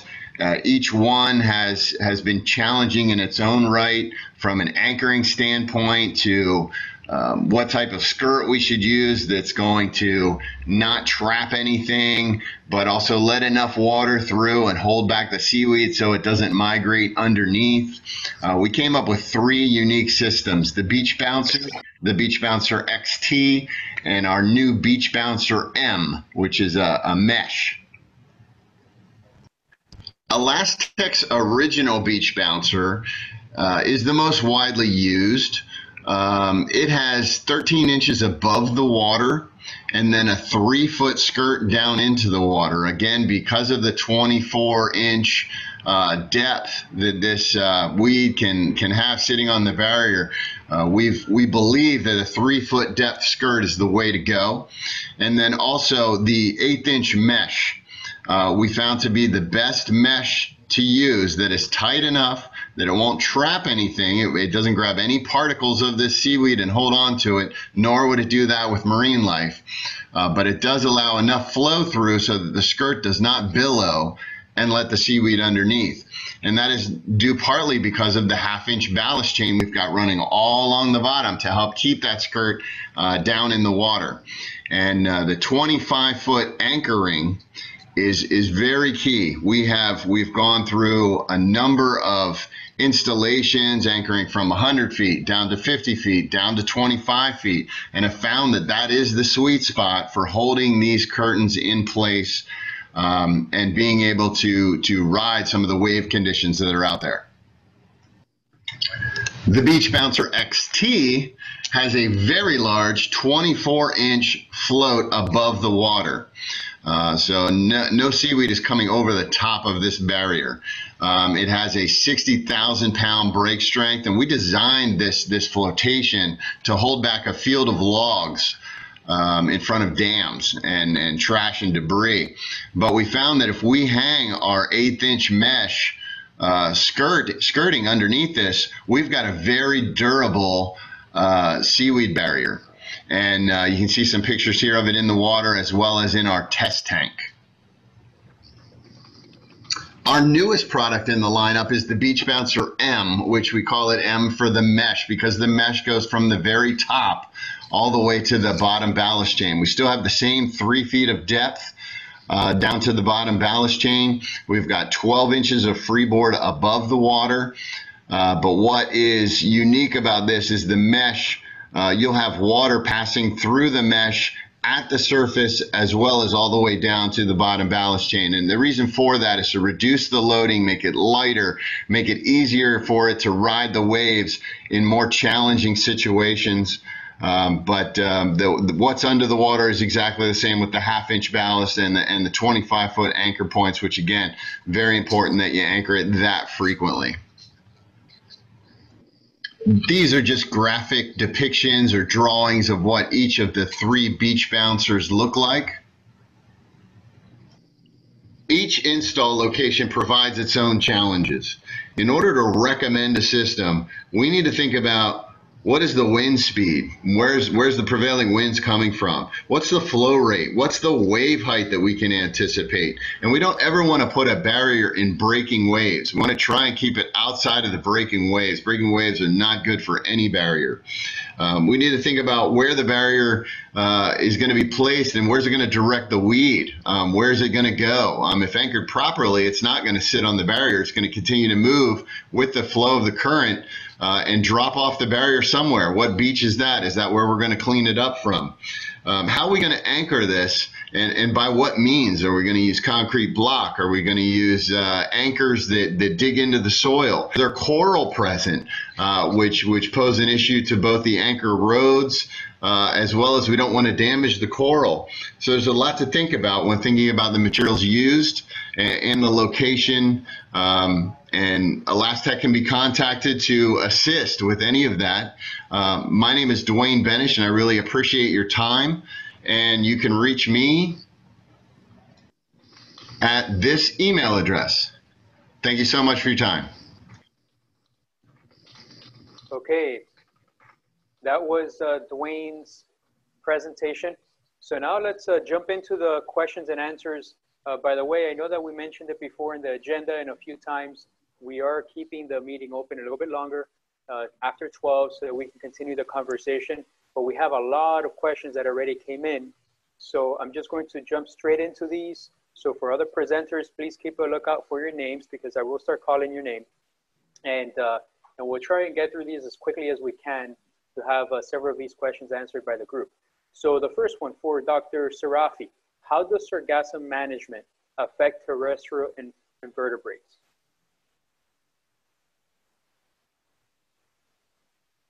Dr. Serafy. Hi, there's some literature, particularly out of California, on this general topic, and you know, it's what you might imagine, which is that some amounts of vegetation accumulating on the beach is part of a natural process, and many species have evolved to cope with it.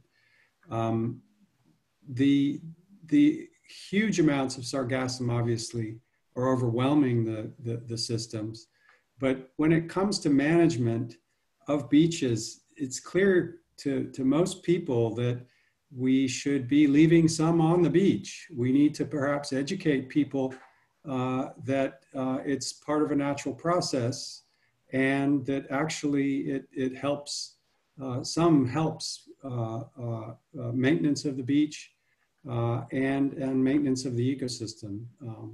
So I think, you know, with the exception of when there are these huge sargassum inundations, there should be some effort to inform the public that it's not a bad thing. Okay, great. Thank you for that. Here's another question. This one's for everybody, and I know that the government officials that were here last time were very eager to maybe ask this question, and we didn't really get to talk about it too much. So, Ligia, why don't we start with you to answer this question, and maybe after that question. How can we improve the various universities, technology, and solutions providers? Excuse me, Emilio, you were breaking, or me, can you repeat very briefly the question, please? Yes, can you hear me better now? Yeah. Yes. Okay, so let me try pulling this up again. How can we improve the collaboration between cities and counties in South Florida and the various universities, technology, and solutions providers? Well, this is the biggest questions that we have been trying to answer since 2011, I guess, at the international local level. But I think, first of all, what you guys are doing is amazing. I think this is going to be before and after these two webinars from last year and the one from Friday and today. I think that creating the listserv, or using SARGNet if you want, or creating the one you want, thinking in local, we need to have a platform in which we have a mapping of what is doing who is doing what. That is going to be very, very important, a mapping of that. We were thinking also in the development of certain protocols. And having this website, a collaborative, interacting place where you can have discussions of what are the projects that you are developing. Because there is going to be, I already would love to work with Josefina in terms of the different forms and the fractal dimension of Sargassum in terms of what she's doing. So the more we know, I think the biggest challenge is the disconnection of knowing what the other is doing. The second is trying to bring together our expertise and avoid duplication so we can get stronger proposals to agencies to provide money. I think the one is trying to have some lessons learned in terms of management that they have been doing a lot of work in the Caribbean as well in Texas. We forget that Texas was invaded by Sargassum in 2013. And that is another question for oceanographers, what is happening with the Gulf of Mexico. Learning how to produce dunes, you know, it's an amazing work that they did. So I think, to keep it short, is that a platform with information and keeping these webinars and some of them making workshops that could be fantastic. And you are already doing good steps. Great, thank you. Dr. Olascoaga, would you like to? Just to add to what Ligia said, I don't see that much difficult within the interdisciplinary people working in science, but sometimes within sectors, it is more difficult. So for me, or the group, actually not for me, for the group I'm working with, this year we have the opportunity to get in touch with people of government in South Florida because of a proposal that we were writing. And I think that was amazing because we didn't know what they were doing. And I think it's a great opportunity to keep this collaboration. Hopefully we will have the proposal, but it was a great opportunity to learn more. And actually last week was, all the information was in the webinar as well. Great, thank you. And now quickly for the side of the technology and the solutions, Joel, would you like to give some quick thoughts based off of your experience? And then after you, Duane. Well, yeah, as I was saying in my presentation, we do recommend to extract the sargassum when it's still floating, when it's still in the water, before it start decomposing, right? So for this, me working at DESME, we have improved some technology, some skimmers. Everything basically is based or is coming from the oil spill situations because they have more experience over the years, and they actually thought that it might develop similar to the oil spills. However, it is different, no? So we need to specialize on that. So technology has been developing for having the proper tools to actually get the sargassum before reaching the beach. And yeah. So in terms of how would you say we can improve the collaboration between the local government agencies in South Florida and some different companies that might offer solutions? Well, this is the thing, right? So we are open to offer these solutions. I don't know exactly what's the regulation in Florida, but we can I don't know, we can have some chats and we can have some meetings and try to arrange according to the alignments that you have over there in order to offer the best solutions. Great, great. Duane, on your end, based off of the different interactions you have had with trying to implement these barriers elsewhere, what would you say might be a way to help improve the collaborations in South Florida? Yeah, so I will start by saying that there are barriers in locations in Florida that you know, homeowners have put them in, different resorts have put them in. There wasn't, to my knowledge, DEP or DOT involvement, but we are in conversations with the DEP, Florida DEP and Florida DOT currently. Should the install of barriers become more widespread, you know, what those regulations are, what, for instance, what depth of water does it have to be in? You know, how does it have to be anchored? What is the sensitivity to the different types of anchors? So we're currently talking with DEP and DOT about that currently for possible widespread barrier usage for sargassum in Florida.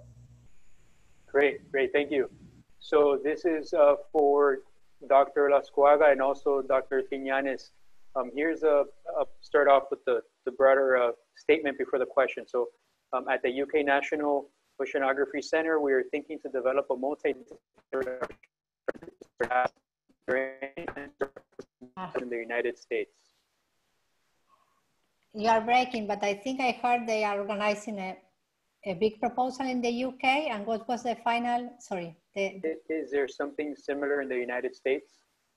Not that I am aware. I don't know there is any call that specifically for Sargassum, if that is the question. I don't know if anyone knows, but no, I am not aware of any specific call for Sargassum, no. Okay, anybody else from the presenters know of any large grant opportunities? Okay, so here's a question for Dr. Serafy. Can these amphipods provide that ecosystem type of service of reducing Sargassum biomass at the beaches, and to what extent? Well, they already are at natural beaches. This is pretty anecdotal, but what we've noticed at Key Biscayne Beach is, because you have a natural system right next door to an area that's groomed, is that there isn't development of an amphipod community that gets disturbed by the raking and grooming, and so the amphipods have to be at a certain density in order for them to remove a given amount of material. Okay, good to know. Good to know. So here's a question for Dr. Helena Solo-Gabriele. What are the effects of mixing Sargassum with the sand?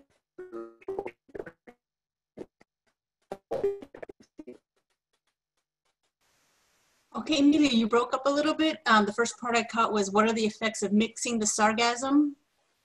Yes, and the second one is, how will this be affecting sea turtles? What we've been observing is that at the beach, the mixing, there is a certain level at which the mixing can be tolerated before you get very high levels of bacteria. And so we do think that some mixing may be fine, but once you get overwhelming amounts of seaweed, that something else may need to be done with it. So I do think that there is a threshold in terms of the amount of seaweed that can be assimilated by the shoreline. In terms of sea turtles, I don't know. I do know that there are sea turtle nests where we sample. And so I don't know what the impact is in terms of their ability to dig through the integrated seaweed, or if they go up above. I've been generally seeing the sea turtle nests in the non-integrated areas. They tend to go around them. So I don't know if it interferes with their ability to nest. Okay, thank you for that. So here's another question that's for all of the presenters. Ligia, maybe we can start off with you, then we'll go to Josefina. So what are the environmental impacts of today's management practices? Ligia, you might be muted. Yeah, I think we still need to do much more studies to actually provide numbers to back our anecdotal perspective. I have been, in the beaches several times, and just by looking at them, it's a lot of impact. I think that the major impact is when you are going to be mixing the sand with the seaweed and then putting weight and flattening all of that, you are creating a devastating impact. In terms of you're accumulating in the edge, you're creating like a border of decomposition, creating a huge Sargassum brown tide towards the ocean. There is going to be, with the rains and everything, all of the leakages are going to go again to the ocean. So it's like putting the garbage below the carpet. And we don't know still what is going to be. That from my perspective, I still do not have the data though, but I think we have enough data with the bacteria from Helena's team and other things that people are doing as well. That doesn't mean that we cannot do anything with what is landing in the beach. I think there is a lot of alternatives. We need to think out of the box. It's not only stopping, but whatever is arriving. We have serious problems of erosion. Sargassum could be an alternative to support the creation of dunes. And that could be much cheaper than many management histories, like helping, bring plants, dune plants. But I think there is a lot of, just looking in Crandon, areas where there is no management, they are cleaning up faster than the areas that are being managed. We need to know if the accumulation is higher in those areas. But that is a very short answer for something that we need still to go deeper in our research. Okay, Dr. Olascoaga? I mean, I don't have anything to add to that. So, I mean, more studies are needed. That's what the only thing I need to say. Okay, Dr. Solo-Gabriele, since you have been analyzing data specifically as it relates to this and locally, what would you say are the environmental impacts of today's management practices? What we believe is happening, and it depends on the tide and it depends on the environmental weather conditions, that when it gets to a point where the bacteria levels are excessive, those bacteria, again, if it's high tide, may get washed back in. During low tide, maybe not. During wind conditions, they get washed in. So what we believe is happening is that we're getting these periodic pulses of bacteria going back into the water, which then cause the beach advisories. Okay, thank you for that. So we are running short on the time here, and we will keep this open for additional conversations and interactions. So I do have another question here that's for everyone, and I'll go through the list of each presenter to make sure that everyone has an opportunity to answer this. So we're going to start off with Dr. Triñanes, and the question is, what are your recommendations on the use or removal of significant accumulations of sargassum on our beaches and coasts in South Florida? Well, this is far from my area of expertise, so I really don't have a recommendation regarding that issue. Sorry for responding that. Totally fine. Dr. Olascoaga?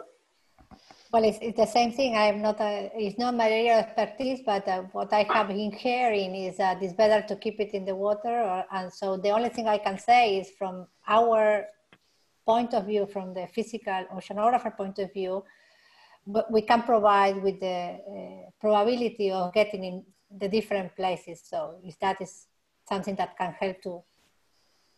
Emilio, okay, so following up on that, Dr. Olascoaga, what is it that your team needs in order to help move along your research on that front? You are getting cut, but basically what I mentioned in my talk, working with the currents and wind and using the remote sensing for initial conditions, but the ultimate goal is to have a probabilistic model of landing, so to help end users in cleaning, like planning where to clean or what to do. Okay, great. So the next for the next presenter, Helena and Afeefa. What would you say are your recommendations on the use or removal of significant accumulations of sargassum on our beaches in South Florida? Can you repeat the last part that you said again? What are your recommendations on the use and or removal of significant accumulations of sargassum on our beaches and coasts in South Florida? That's a question that will require a lot of input from different disciplines. It's not only the bacteria, but then there's the ecosystem issues that have been discussed by, for example, Dr. Serafy, the impacts of turtles. And so it will require, I think, a consortium of people from different areas to really understand at what point, what should be done. And my impression is that what's been done in the past was okay, I would presume, where it was left or integrated. But I do believe, given the diagram that you've shown of the amount of sargassum and its increases over time, that whatever we did in the past may not be suitable for the future because of the amounts that are now coming in. And so what I would recommend is a group of people, a committee come together of scientists and practitioners and develop some consensus on how to manage the increases. Thank you for that. And it sounds like we're hearing that more and more, right? That we need more collaboration and communication between the universities and the government officials. So the same question to Dr. Serafy, would you like to take a stab at that? Dr. Serafy? I'm sorry. Yeah, I don't have an answer. A lot more observations need to be collected from the field and some experiments. And the arsenic question really needs to be addressed. I think it's probably at the forefront. Yeah, obviously this is a huge problem and it's going to take a huge effort to fully understand. Okay, thank you for that, Dr. Collado-Vides. Something that we have been learning through the years since 2011, and we haven't, because this is a complex situation that requires simple solutions. And I think I completely agree with Helena about creating a task force. And we have been talking about this at the international level and different levels. So I know that NOAA is producing and is going to be launching next month or at the end of the month, the Sargassum Hub, a website. So trying to join efforts, but having a task force that is going to be addressing this is going to be very important.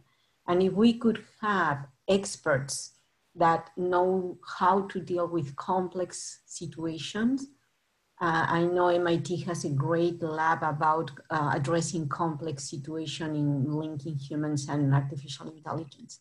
So a task force is something that is mandatory to have, and we could start at the local level, let's say, South Florida, and also keep the connection with the international expertise that is happening. The level of seminars between Africa and the Caribbean is just amazing what the United Nations are doing.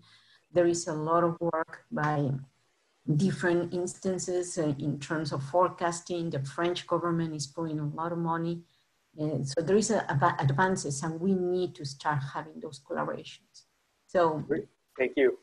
Thank you for that. So now for Joel Gonzalez, would you like to this question? Yeah, adding to this information and what Dr. Solo was saying, you need to form the committees and put together the scientists along with the people that is on the field and with the authorities. This is what we've been doing here already since 2015. So we already have these committees. We are part of these committees, and this is how we have been learning all together. And once again, what I was saying on my presentation, you don't need to start from zero. We are happy to help, and you can come and talk with us, and we can share information. And this is all the Caribbean area, right? It's not only the States that is affecting. There is a lot of countries, so this is all the Caribbean area, and there is a lot of research and a lot of studies and a lot of projects already have done. We have some proofs and errors, right? So we're still developing, we're still learning, but we already have like 5 years of this stuff already done. So we're happy to help. Come close to us, to our committees, to our government, and then we can share information. The thing is with the currents that the Sargassum is hitting us first, right? Because it's coming from south to north. So that's why you're getting it right now. But we already have many years, well, 5 years at least of research and tests that we can share. And Duane was saying the same thing, right? They start like proving with different methods and different barriers that doesn't really work because they're from old spill. So we need to develop, and we need to progress on the technology as well to help that. And I see some questions about what to do with the Sargassum. Well, that's the other part. We need to integrate to make a circle and make a use of this, right? It's very difficult to use because they have been said as well about the heavy metals and arsenic. So the first thing that comes to mind that is most powerful tool that we can use Sargassum for is the construction. I think it has a good content of cellulose. So we are looking at construction things with the Sargassum. So great, thank you. So again, I guess it's a collaboration and getting together, forming official groups and task forces and things of that nature. So before we get to Dr. Olascoaga's closing remarks, Duane, the same question for you. No, absolutely. Joel is so correct in that I don't feel like here in Florida we need to recreate this wheel. There's already so much information coming out of the Caribbean internationally.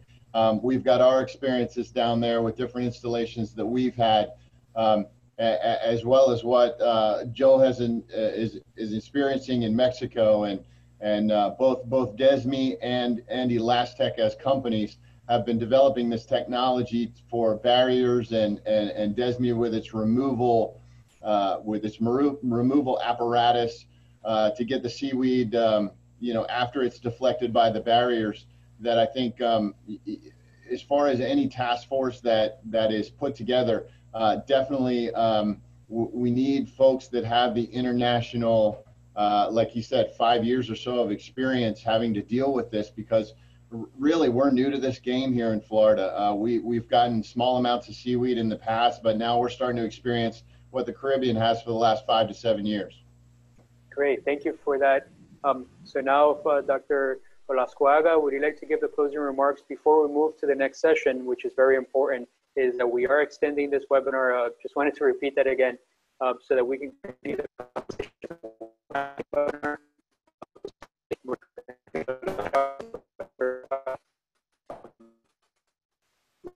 Closing remarks. Hi, Emilio, we couldn't hear you, but yeah, can you see my screen? Yes. Okay, so yeah, we don't have much more time, but I just want to say, actually, many of you mentioned it in the last question, and it was here prepared with Emilio and Valentina when we were planning this closing. We want to point out what many people have already said, that we want to take into account the multi-sector and multidisciplinary need to collaboration, right? We listed there a few of them. And the other thing that I want to say is that to form these groups, we are planning to send a post-webinar survey, so please stay tuned, answer it. And part of the questions that we were planning was about forming a task force for South Florida and have a more dedicated listserv.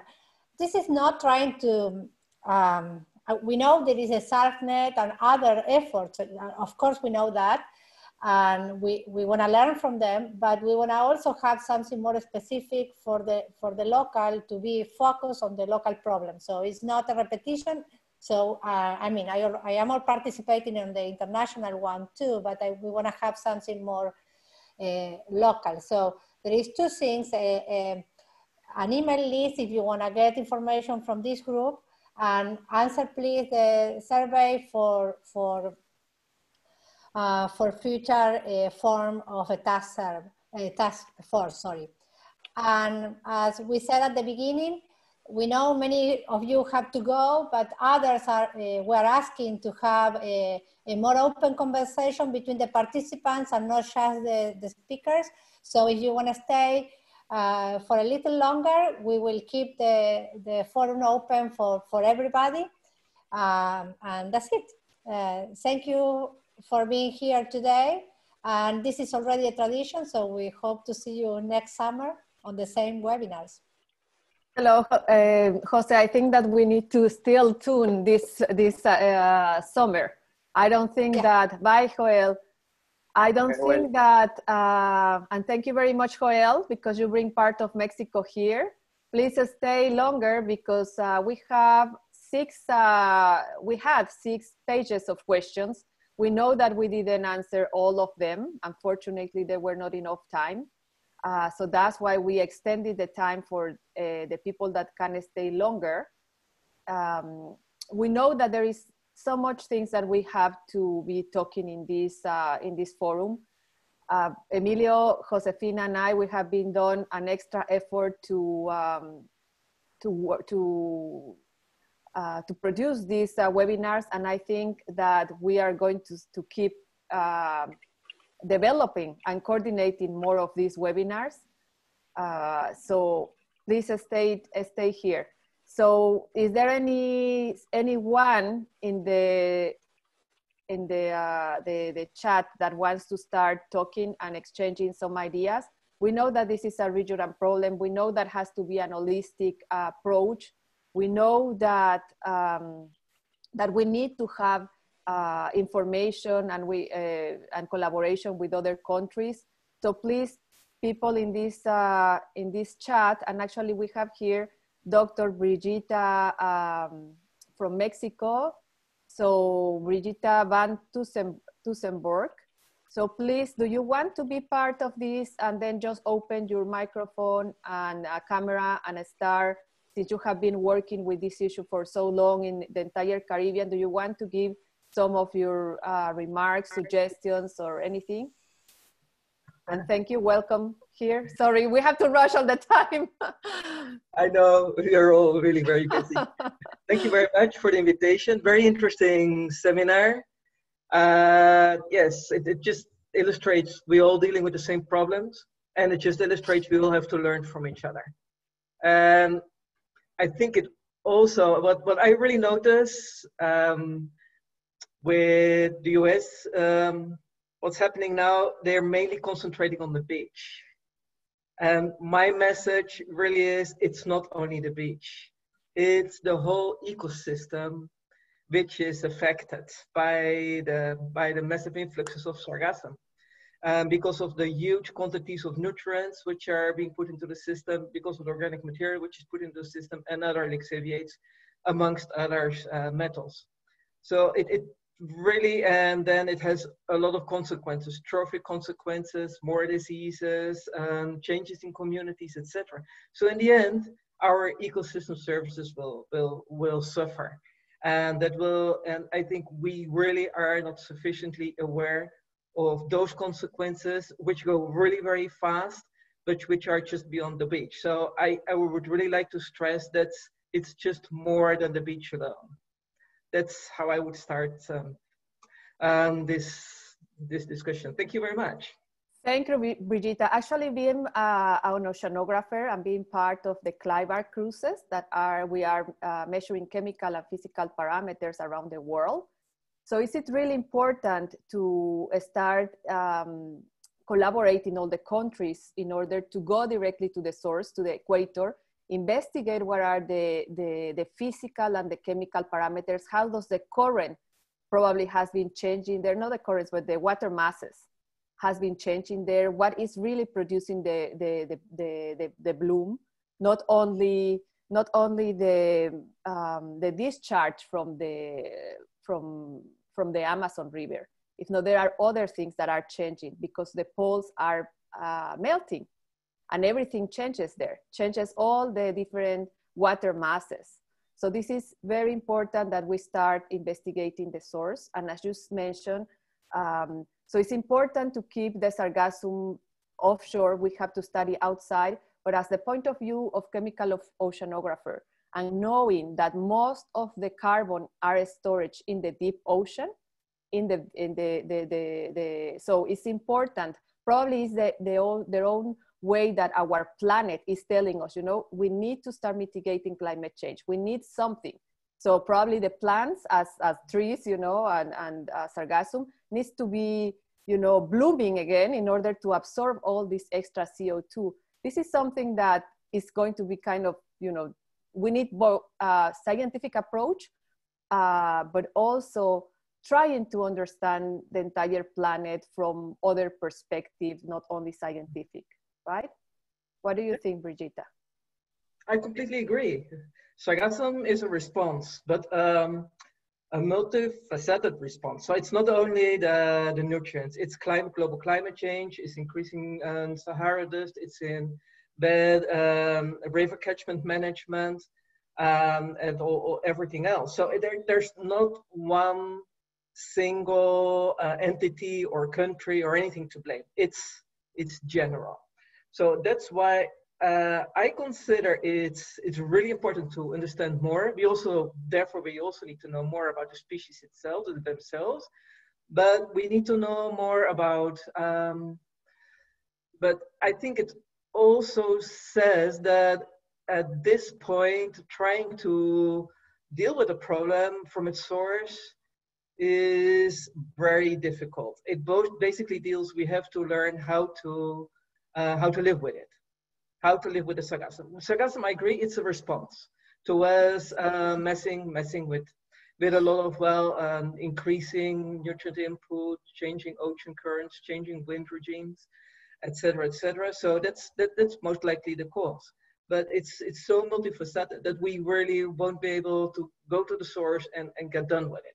So the message is most likely sargassum is here to stay, and we have to learn how to deal with it.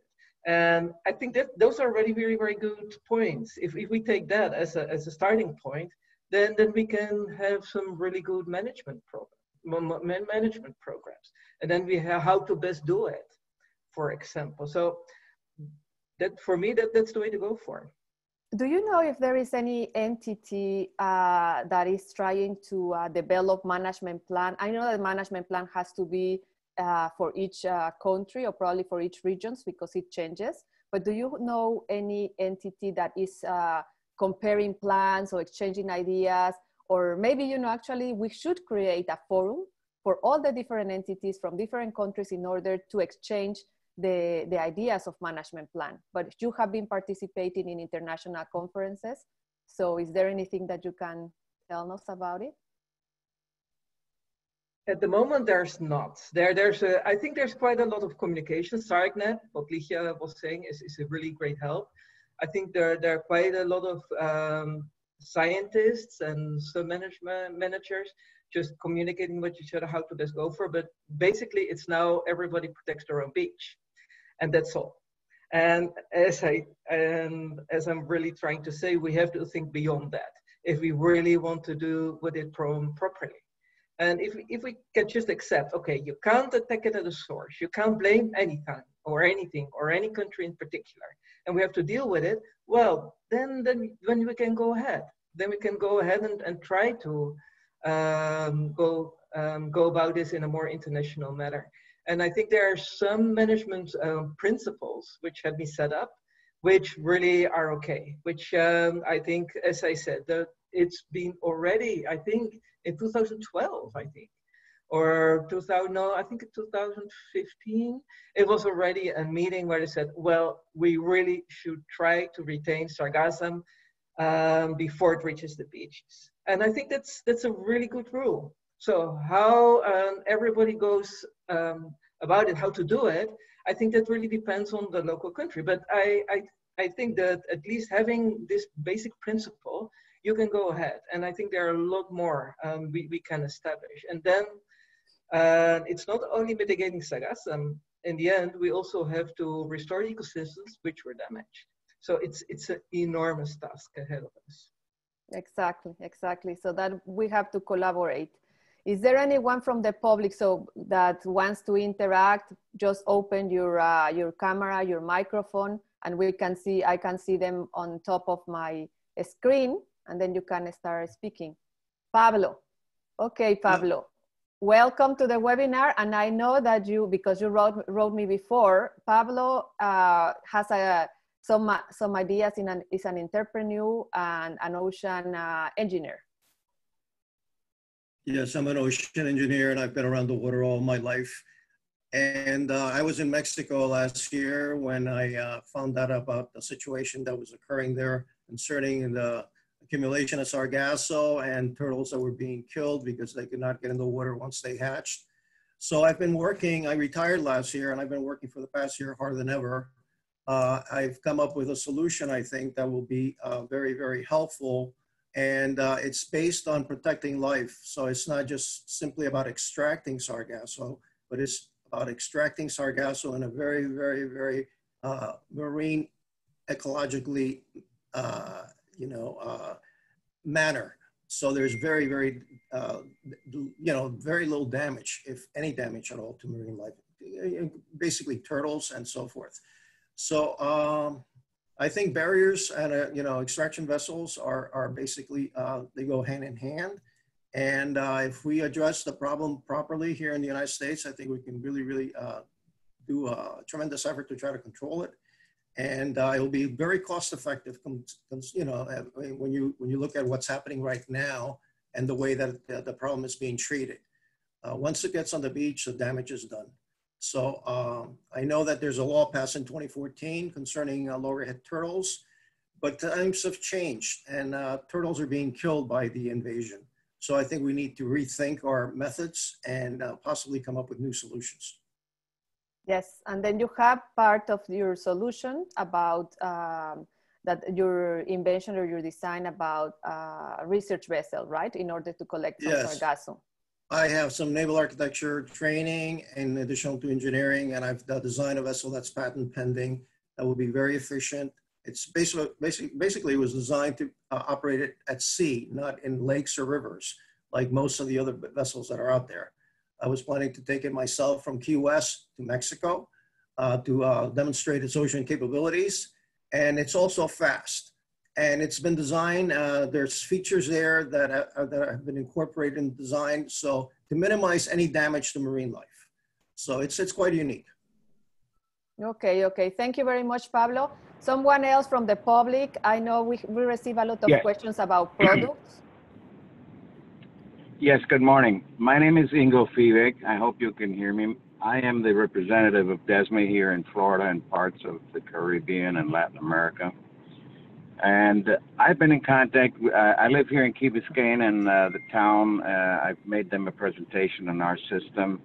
And we have, as Joel has already mentioned, we have developed the last 5 years the complete solution to this system. So a lot of the problems that are being faced nowadays will be done away with when our system is implemented. And what I suggest to do is that we present in the next meeting our videos and we can explain our system. And I think that in order to validate that here, we should make an installation in Key Biscayne, maybe also one in Miami Beach, so it can be validated under different conditions. And you can then monitor the scientific part. I very much believe in that. I've been all my life working in tandem, not only as a sales director, but also very much together with research institutes and other disciplines that in the beer and beverage and food industry, that is also, of course, in very delicate environments where, research institutes in Europe and the United States have worked with us to validate what our technologies do. And so this is a concerted effort, and I really am very happy that this group has been formed, because when I visited various stations in the U.S. Here and in Florida, I noticed there was no communication. And so, of course, that made it very difficult to align everybody. So the alignment of everybody needs to be done, and, certain protocols have to be observed, and certain, targets and improvements have to be defined and met and controlled and monitored. So I live here in Miami and in Key Biscayne, so I can go to all these places very easily and interact with most of you. And so our system is proven. It is based on the simple fact that we believe that the sargassum needs to be removed from the water, so it is clean and clear of sand, and then it can be processed on shore. It's pumped on shore by our skimmer, and our mesh boom now is very developed. We've gone through several different models that, of course, come from the oil industry, where we are the world's leader. The U.S. Coast Guard is one of our clients here in the United States, so they're very aware of our technologies and our background. So we have the credentials to solve this problem, and it is a very proven technology. And so, as you've heard from the other gentleman from Elastec. This is the future. This is the sustainability. This is a different way of looking at it. And you know, South Florida has a huge tourist industry, and we as humans have to, of course, continue to interact properly with our nature. The turtles are a huge concern to me and to everyone else. And I think we can do a much, much, much better job of protecting them, because right now, you know, if you consider that 1 in 1,000 survive, really there's nothing being done for them. So that really needs to be taken care of with a different way of doing it. You know, you can separate the turtles and take them out to the ocean. This is the way we do it partially in Mexico. So we have plenty of experience to validate what we're doing, and we have to change. We have to adapt to this new phenomenon, and it's not going to go away, because the eutrophication and the effects of food going in various forms into the ocean is multiplying this phenomenon. The sand from the Sahara is blowing out into the ocean. It's feeding the Sargassum.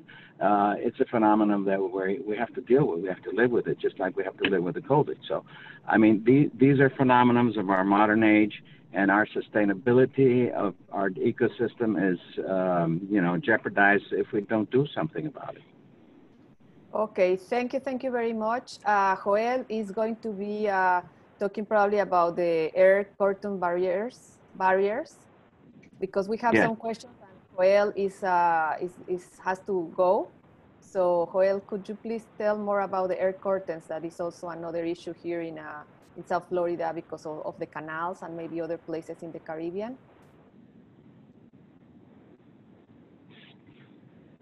Joel? Looks like he's gone.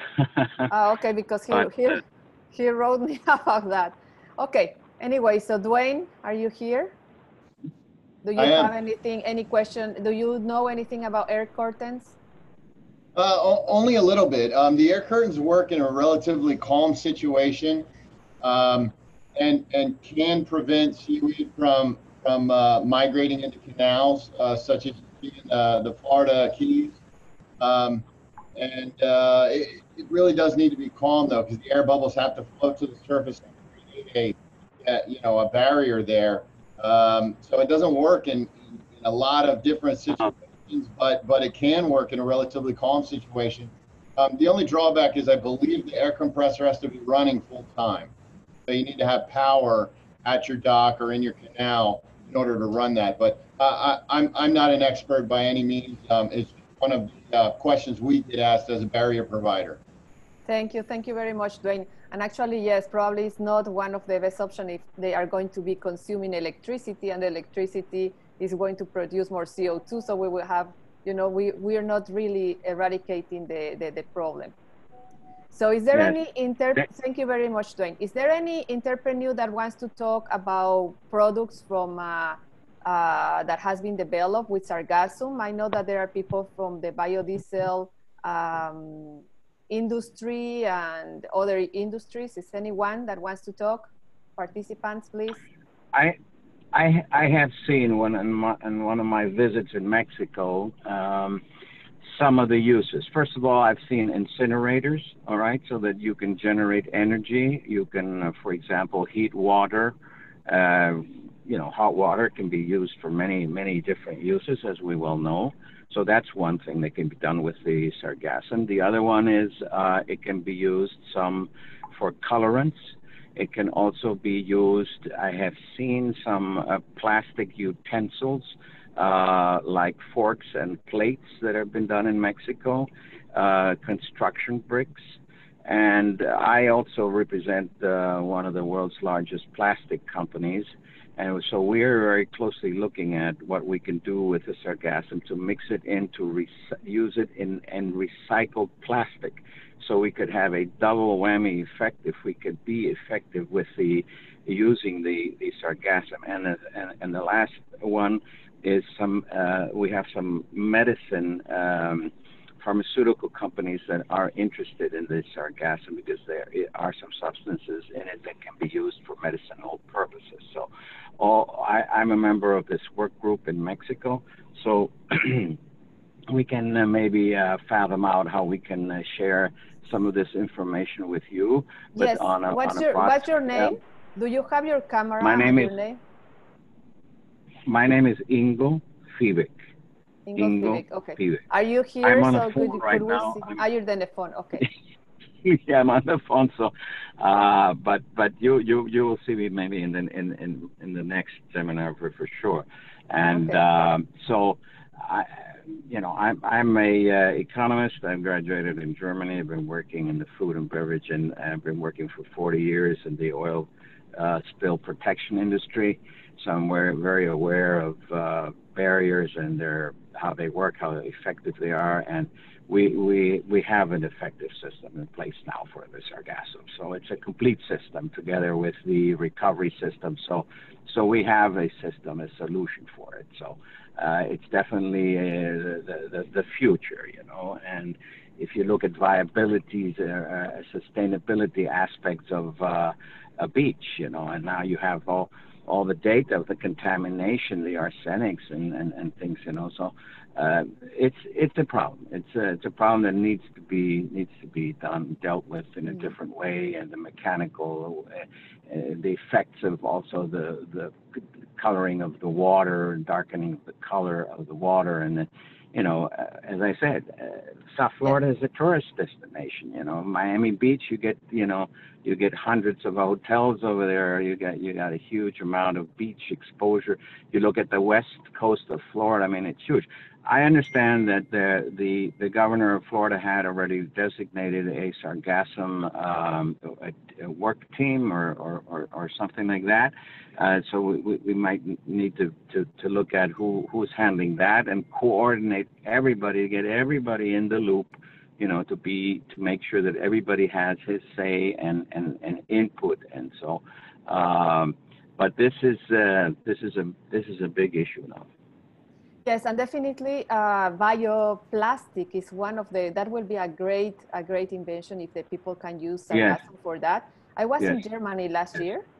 And actually I learned in Germany that many years ago, in the beginning of 1900s, people were using different kind of seaweed that also arrived at that time in the northern part of Germany. They were using that and isolated the houses because, you have a very bad winter, cold winter. So they use that for isolating and keep it warm, the houses. Also, they use it for as a pillow, to put something in the pillow. So it's really important. Germany has a great technology. You have a wonderful research, actually. There is many of the technologies developed by, like research environmental. They are really concerned, Germans are really concerned about the sustainability and make sustainable products. So we want that. So now we have Robert Moser who wants to talk.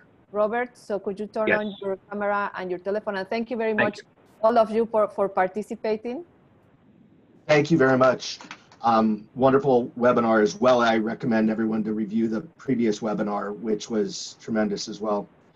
For anyone Do you have a camera? Do you want to show your face? I prefer to show the background pictures. Okay. I don't know if you can see my profile picture or my virtual background. But for anyone who's not on video or on the chat, we have an area that's over approximately a mile long. We have approximately 50 feet wide by well over 12 inches deep. It's approximately 90 minutes from Miami in Lower Matacumbe Key. And it would be a wonderful research location if anyone is in need of a location to further their research. We've found dead sea turtles who possibly couldn't make it back through the Sargassum. It was so thick. Of course, all different sea life. We have a dune restoration potential area adjacent to us.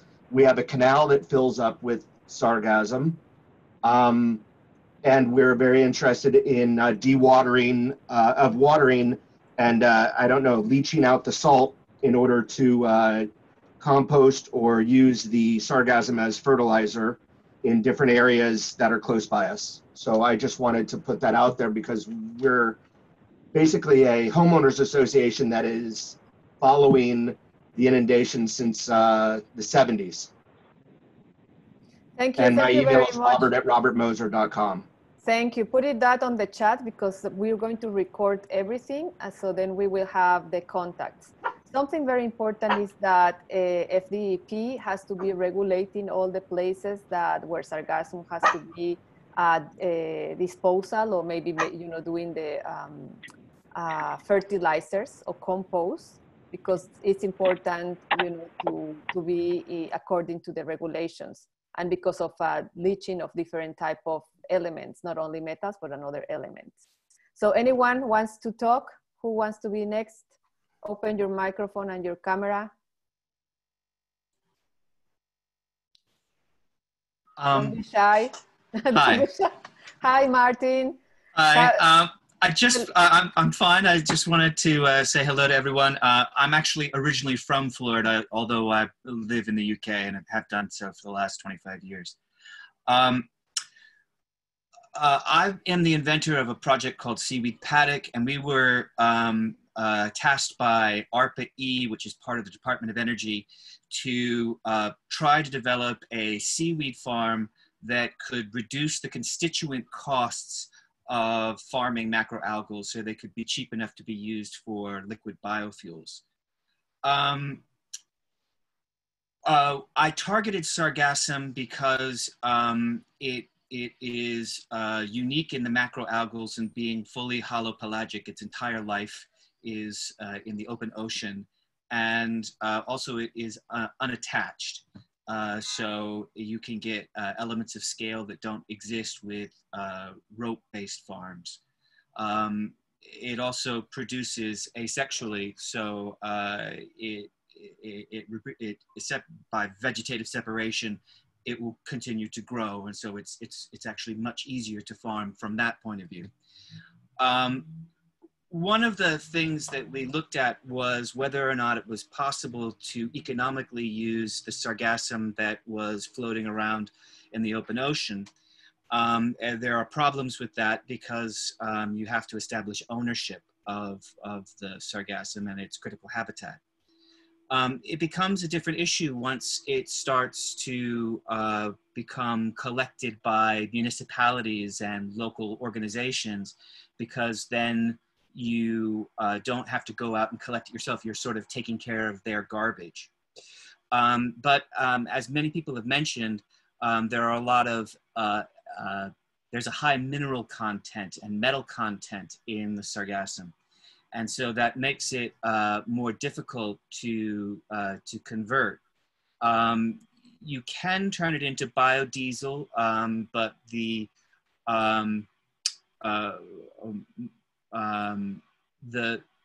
effluent from this biodiesel is very corrosive. It is also possible to turn it into methane through anaerobic digestion. One of the exciting processes that that I've been sort of pushing with our partners is hydrothermal liquefaction. This essentially is a relatively fast process that turns sargassum, well, any carbon-rich material, into sort of a precursor for crude oil. Some systems can make it more like heavy bunker fuel. But there are some technical challenges that need to be overcome that still have to do with the logistics of moving it around, and scale and reliability. Because if you're producing something for biofuels, you want it to have a relatively regular, stable supply, so you can you don't have a peak and a trough, and you don't have to have a lot of storage. You can design it for the right size. Yeah, so that's pretty much a potted history of sargassum's potential energy use. Okay, so do you know if there is any company already producing and using not only research, because I know that there are research projects trying to produce the biofuel and what you just mentioned, but any company that is already using sargassum or other seaweed, doesn't have to be sargassum, for biofuels around the world? Not at a commercial scale. I can't remember the name of the company. The way that the biofuels have been produced at a close to economic level is by using co-products. So you use a part of the fraction of the seaweed for medical uses, and then once those chemicals have been extracted, then you send it on to being used for biofuels. But just to get a sense of scale, the food, if you're using it for food, it's about 10 times the value of what it needs to be if you were using it for a biofuel. So a biofuel source material needs to be a tenth of the price of something that is being used for food. Okay, thank you very much. And I think that that we are in the world, in a global economy, but I think that we have to start changing this type of economical model, especially because we are seeing that there are problems with climate change and everything. So maybe, just produce by a small producers, not like commercial scale, not global, but local commercial scale. We can use sargassum and another type of natural products that can be changing our economies and being more like a circular economy, and not really importing or exporting to other countries, if not just thinking and focusing in our own region. Anyone else that wants to participate and express any idea or any questions that hasn't been addressed? We still having here people from the bacteria field. If there is anyone interested in bacteria, I think they left. So anyone else that wants to be next, so please just turn on the camera and show yourself and speak. Yes, Valentina, you briefly mentioned yesterday about the possibility of taking nearshore sargasso and moving it offshore. Could you expound on that a little bit, please? Yes, I think, that will be very, very creative. I don't know how, but I'm thinking, so the idea is to keep, for me as chemical oceanographer and a person that has been working with climate change, the best will be just to keep the sargassum offshore, but far offshore, because the problem that Joel was expressing that happened in Mexico. So we have to be, the sargassum has to be mostly in the open ocean in order that really keeps absorbing the CO2, and then later when it degrades or dies, so they can go directly to the bottom of the ocean, that where is the main storage of CO2 and carbonate parameters there. So it will be very nice if someone will be, like a group. We need to create a group with different expertise in order that we can try not only to use vessels, but something that can push the sargassum or bring in, especially, probably to the Gulf Stream current. And I don't know what are the impacts causing there. So maybe by the Gulf Stream current is going to enlarge Sargassum Sea. So it's just an idea, but in order to keep the sargassum out. But it's something that we have to explore from different perspectives as a multidisciplinary and multi-sectoral approach. Is there anyone else that wants to mention anything, that wants to show up, please? Because we have here the forum. So any kind of questions, idea, etc., will be welcome. Valentina, this is Duane. Yes, hi, Duane. You mentioned keeping it in the ocean, and we've heard over the years from a couple of different companies and universities that are trying to collect it out at sea, taking boats, large vessels, and and collecting the seaweed and dragging it to another place, or hooking up a pump and forcing it downward. So all the oxygen vesicles that are on the weed itself that keep it afloat, you know, forcing that downward in the ocean. Do you see that as a possible benefit? I mean, it's near impossible if you've ever flown over this in a plane and see these invasion fleets of seaweed mats. It's an impossible needle in a haystack thing to harvest this out in the ocean. But just on the chance that someone could and force it downward, do you see that as a benefit or a drawback? I think that harvesting is directly in the open ocean. I don't think that is a good idea because, as I'm telling you, because of the absorption of CO2, but because of the problem that is causing on the beaches. So harvesting the Sargassum arriving to the beach, probably even if it's since the point of view of the biology of biological oceanography, there is a fauna that is associated to this with this Sargassum.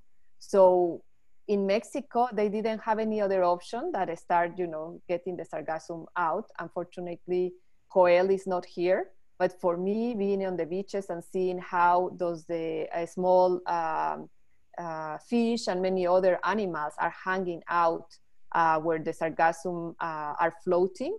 So I think that my concern as a marine scientist is what is happening with all these organisms. And I don't know if Dr. Serafy is here, that he's more in the biology field.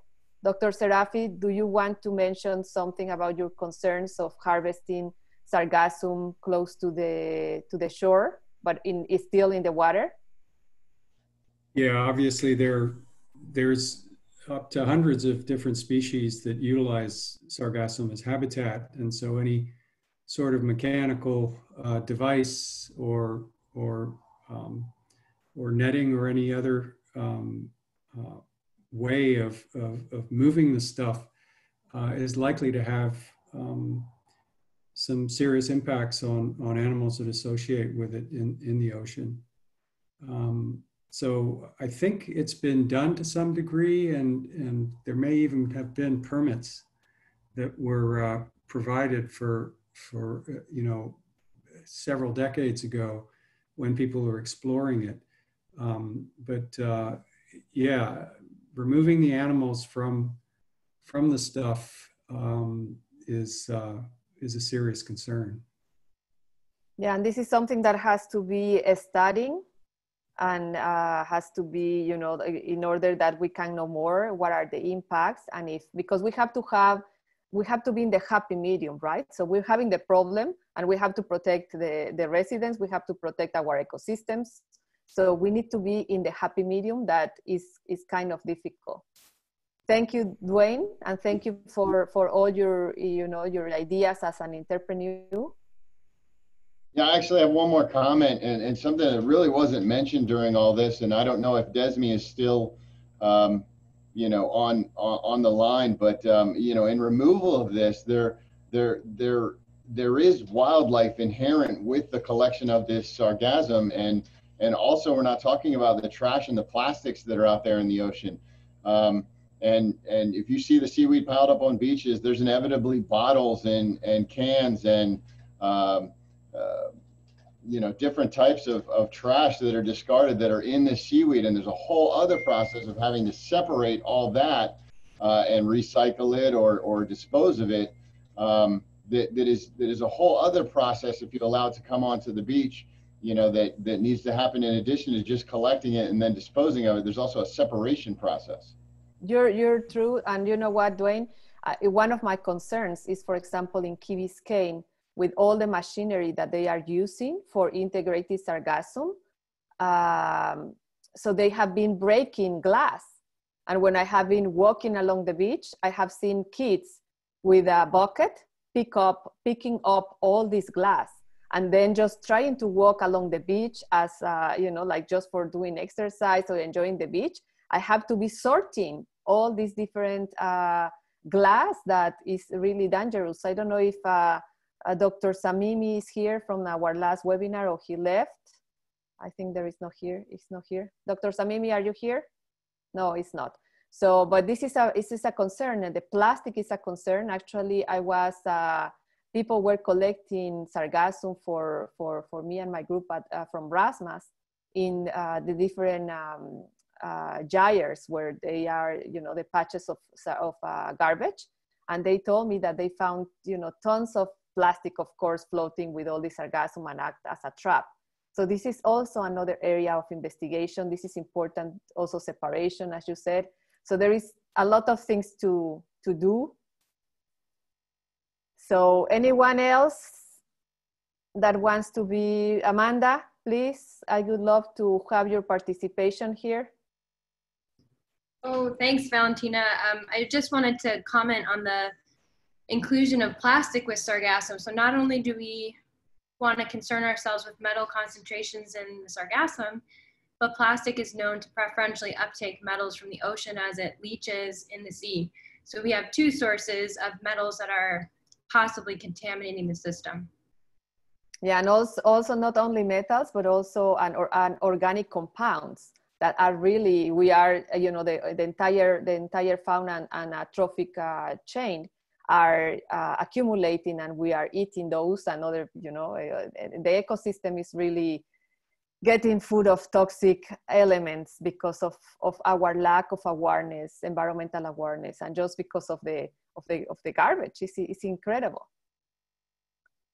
Amanda, anything else that you would like to share with us? I wanted to actually introduce Dr. Amanda Ollert. So it's part of our group for trace metal investigation and composition, chemical composition of Sargassum. Hi, everyone.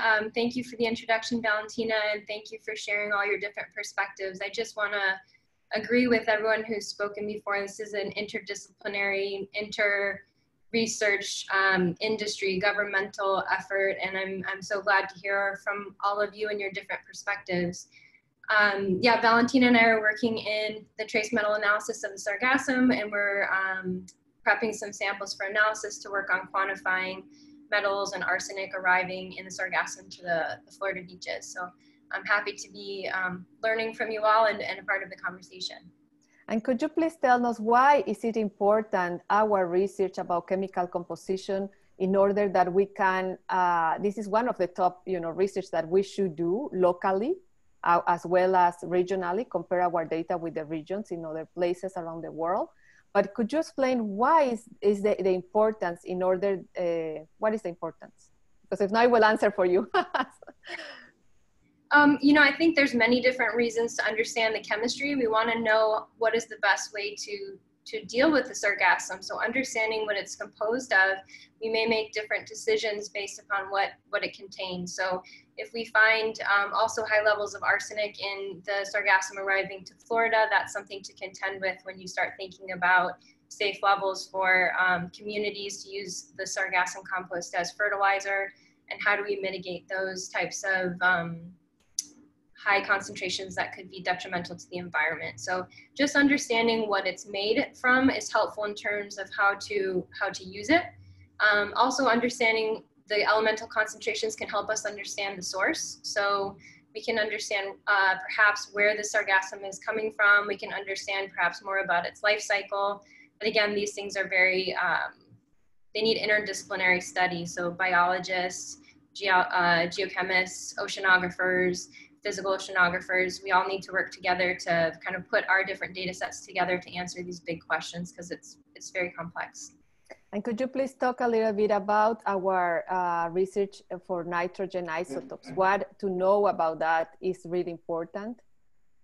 Sure, yeah. So nitrogen isotopes can help us understand rates of nitrogen fixation. And nitrogen fixation is nitrogen fixers play a key role in carbon sequestration. So understanding the impacts of Sargassum degradation, its life cycle, how carbon can be stored or released during the transport and growth and development of these different Sargassum floats is really linked to nutrient availability, such as phosphorus and nitrogen and iron. So yeah, nitrogen isotopes can be very important in that respect. Yes, so I wanted to share with the public. Thank you very much, Amanda. I wanted to share with all the public. Don't go, please. So why we decided to start creating a multidisciplinary group at Rasmus with other people also at FIU, and we try to include everybody from NOAA, from all the different institutes that are close at this here in Miami, that we really need to have all this multidisciplinary approach for the research, you know. So thank you very much for being part of our team and our conversation. And we will be keeping in touch for the next webinar, because Josefina said it's going to be next summer. I don't think so. I think that the public really is asking for more. Probably I will be hosting happy hours of Sargassum on Friday with a margarita or martini or something. Thank you, Amanda. Thank you very much. Thank you, everyone. Alejandro Bravo is an oceanographer. He's from Mexico. He's part of the, oceanographers from my undergraduate. He studied at Ensenada, Baja California. Alejandro, do you want to talk? You want to share your experience in Mexico? Alejandro is a physical oceanographer. So, and he has many important things to communicate with us today. Welcome, Alejandro, and hello to Mexico. Your audio? Okay, you're connecting the audio. Okay, Alejandro has been working in the parts of complementing the studies of physical oceanography with the barriers. And this is very important because we don't have just to place barriers. So we need to know where do we have to place barriers. We cannot hear you, Alejandro. You're mute. We can see you, but you're mute. Okay. Can you hear me now? Okay, welcome. Hi, how are you? Very good. Happy to see all of you here.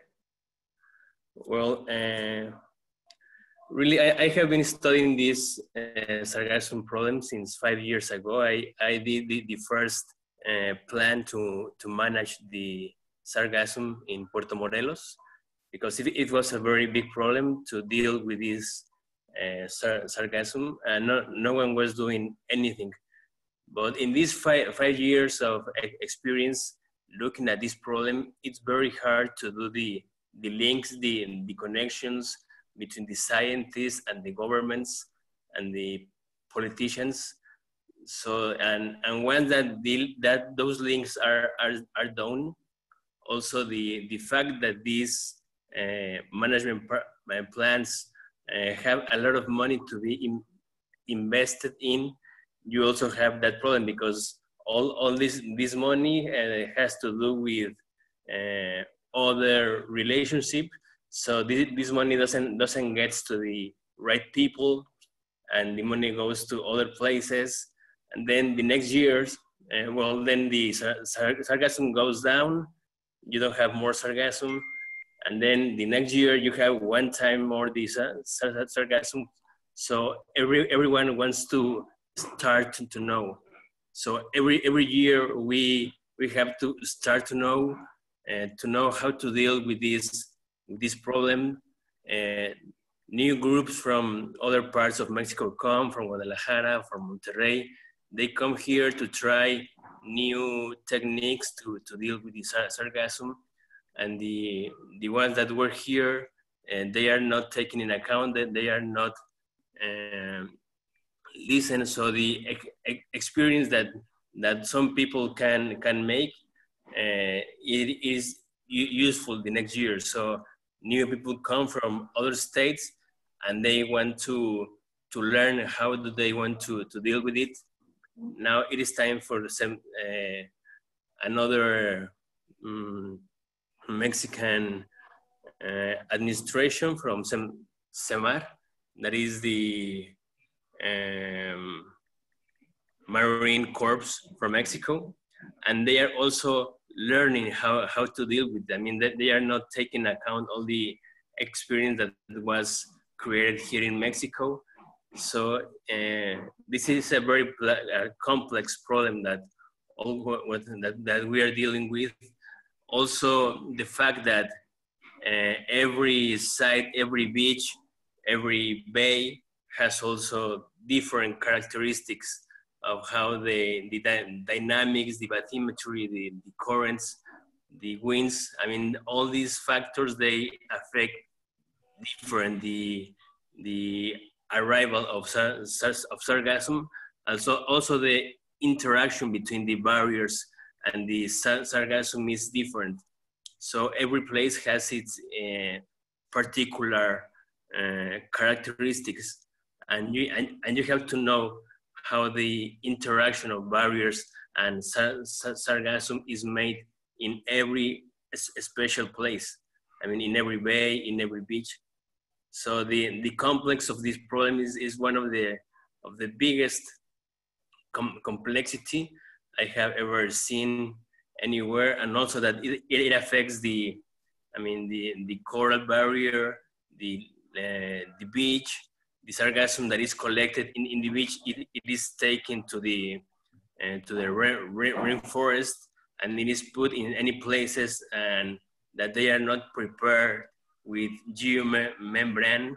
So all the fluids that come out of the decomposition of sargassum goes into the land, and it affects the water that is on the land, and so well, it is something that has to be managed in a global manner, and a lot of teams of groups of teamworks have to be inside. So here in Mexico, it is the only country where I can see that at least I can see, I had been in meetings where there are the Army, the Marine Corps, the governments, the municipality governments, the state governments, and somehow we are learning how to deal with this problem. But it is, until now, it is still very, very, very complex to try to address the budget to a certain project that really works. So I just want to say that unfortunately it's something that we as human beings have to learn. As Brigitta said, that we know that we have to learn how to deal and how to live with this problem. We have to learn how to use the sargassum for. Also, I read in an article from Rosa Rodriguez that the pads of sargassum have different concentrations of metals and of arsenic. So you don't have a certain characteristic concentration of the sargassum, because it is an indicator of the variability of the ocean. So it is also difficult to really have an idea, a certain idea of what is the real concentration of the sargassum. You cannot have a general concentration of metals, of arsenic. Actually, Alex, I'm going to interrupt you because you know what? The thing is that the technology for analysis, chemical analysis, has been changing. And one of the things that I have been noticed with a few of the studies in trace metal analysis is that unfortunately, most of them, has not been done with the latest technology that allows us to know the real concentrations without interference from another element. So we have to do, collaboration, because not everybody can be having these tools and the new technology and how to compare. Like, for example, right now, we cannot compare data from from 1980s to 1990s to 2000s with metals in general, because the technology has been changing. So I wanted to talk, like you as a Mexican, and also Brigitta, and I don't know if anyone else from Mexico are here. Could you put your camera and microphone? As a Mexican, actually, I know, because my family, part of my family also lives in Mexico, and my friends are there. I know how Mexico has been suffering in general, the public, and what is we call the lucha, what is all the problems that you have been facing as a researchers, as a residents, as a managers, but especially researchers also, to try to combine their knowledge with the government. So could you please talk more about all these lucha, all these fights and everything? And we have here also Valerie Barbosa from the French Embassy, and if there is anyone from the Caribbean. But Brigitta, please, Alejandro, Brigitta. Possibly Valerie also like to say something, but well, it has been very difficult. In the beginning, of course, there was a lot of denial. Fortunately, at least the scientific community has gotten a lot in touch with the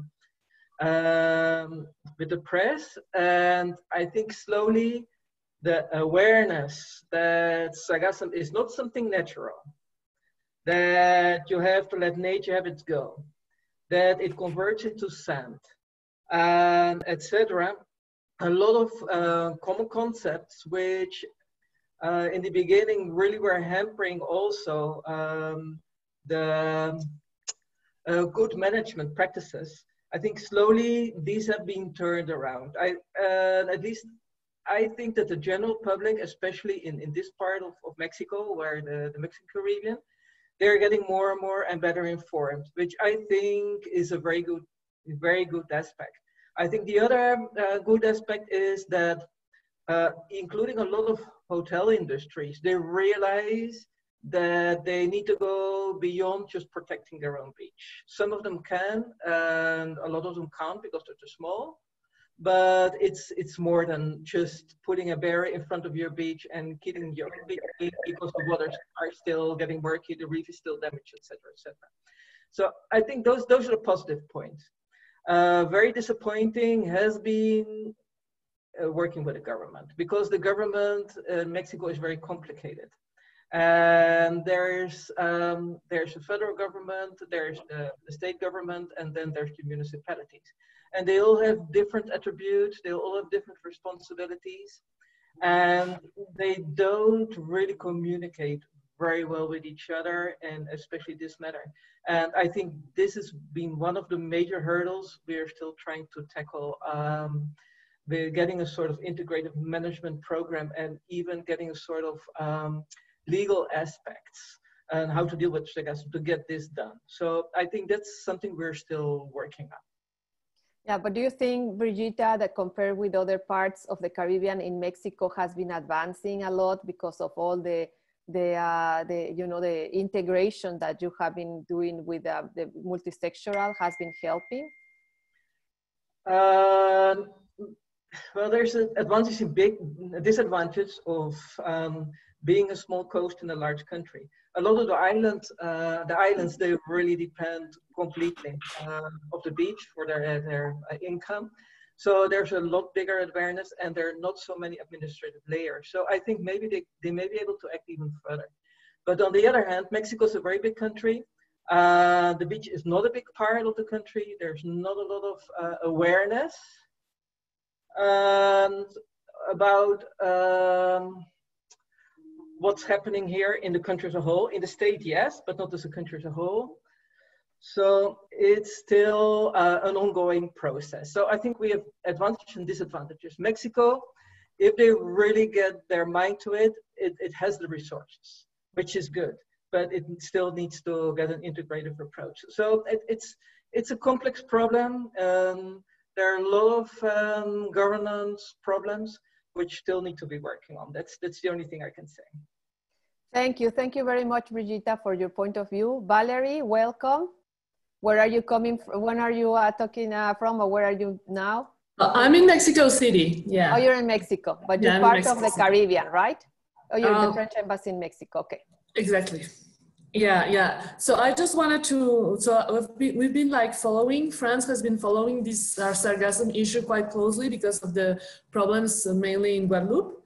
and in the other islands that are present there. And we have been also fostering collaboration between Mexico and France in these areas.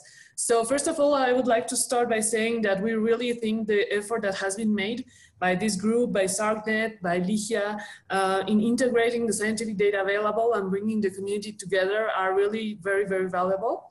And we're really glad to see how this has been evolving for the last year and the last couple of years. I do agree with Brigida that the awareness of the general public has increased, definitely, although there's still efforts to be made. In the case of Mexico, I guess we are facing different hurdles, I'd say. So indeed, as Brigida indicated, there's some governance issues that make it complicated to take care of the problem. Right now, the COVID sanitary crisis has taken over on the efforts, I guess, mainly from CONACYT, which is like our main partner in working on this issue. There have also been great budgetary reductions in a lot of public instances, which make our work a little bit more complicated.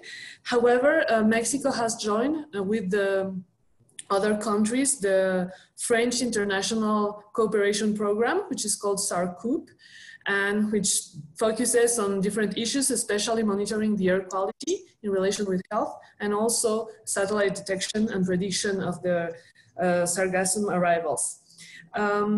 This French group has also managed to get the program of the environment from the United Nations to integrate a resolution concerning Sargassum. So this will take place next year, and it should increase maybe awareness from the international community and the resources available to work on this area. And this regional program also integrates Dominican Republic, and we hope that we will have French-Mexican collaboration on a call for research projects, hopefully next year. And that this will also just contribute to sustaining all the efforts that are being made to address this global issue that can definitely not be addressed by each country on its own. So we think that this regional effort that is being made, headed by the French community, could very well come into contribution and synergy with the efforts that are being made in other parts of the world, and particularly with your group in Florida. Yes, thank you very much, Valerie, because yes, definitely we want to be part of the collaboration with the French territories, with Holland territories, and the other Caribbean countries, because surprisingly, you know, being having the largest research float here in United States, only European countries as Holland and France has been the ones that has been trying to investigate the source, what is happening, all the physical, chemical parameters in the equator in order to know why these blooms are producing. Because it's very important, not just only this, not only receiving the sargassum. We need to know first why is this producing in order to know if it's possible to stop it. So thank you very much for doing that, and definitely please we will be keeping in touch in order that we can extend the collaboration with the Caribbean and United States.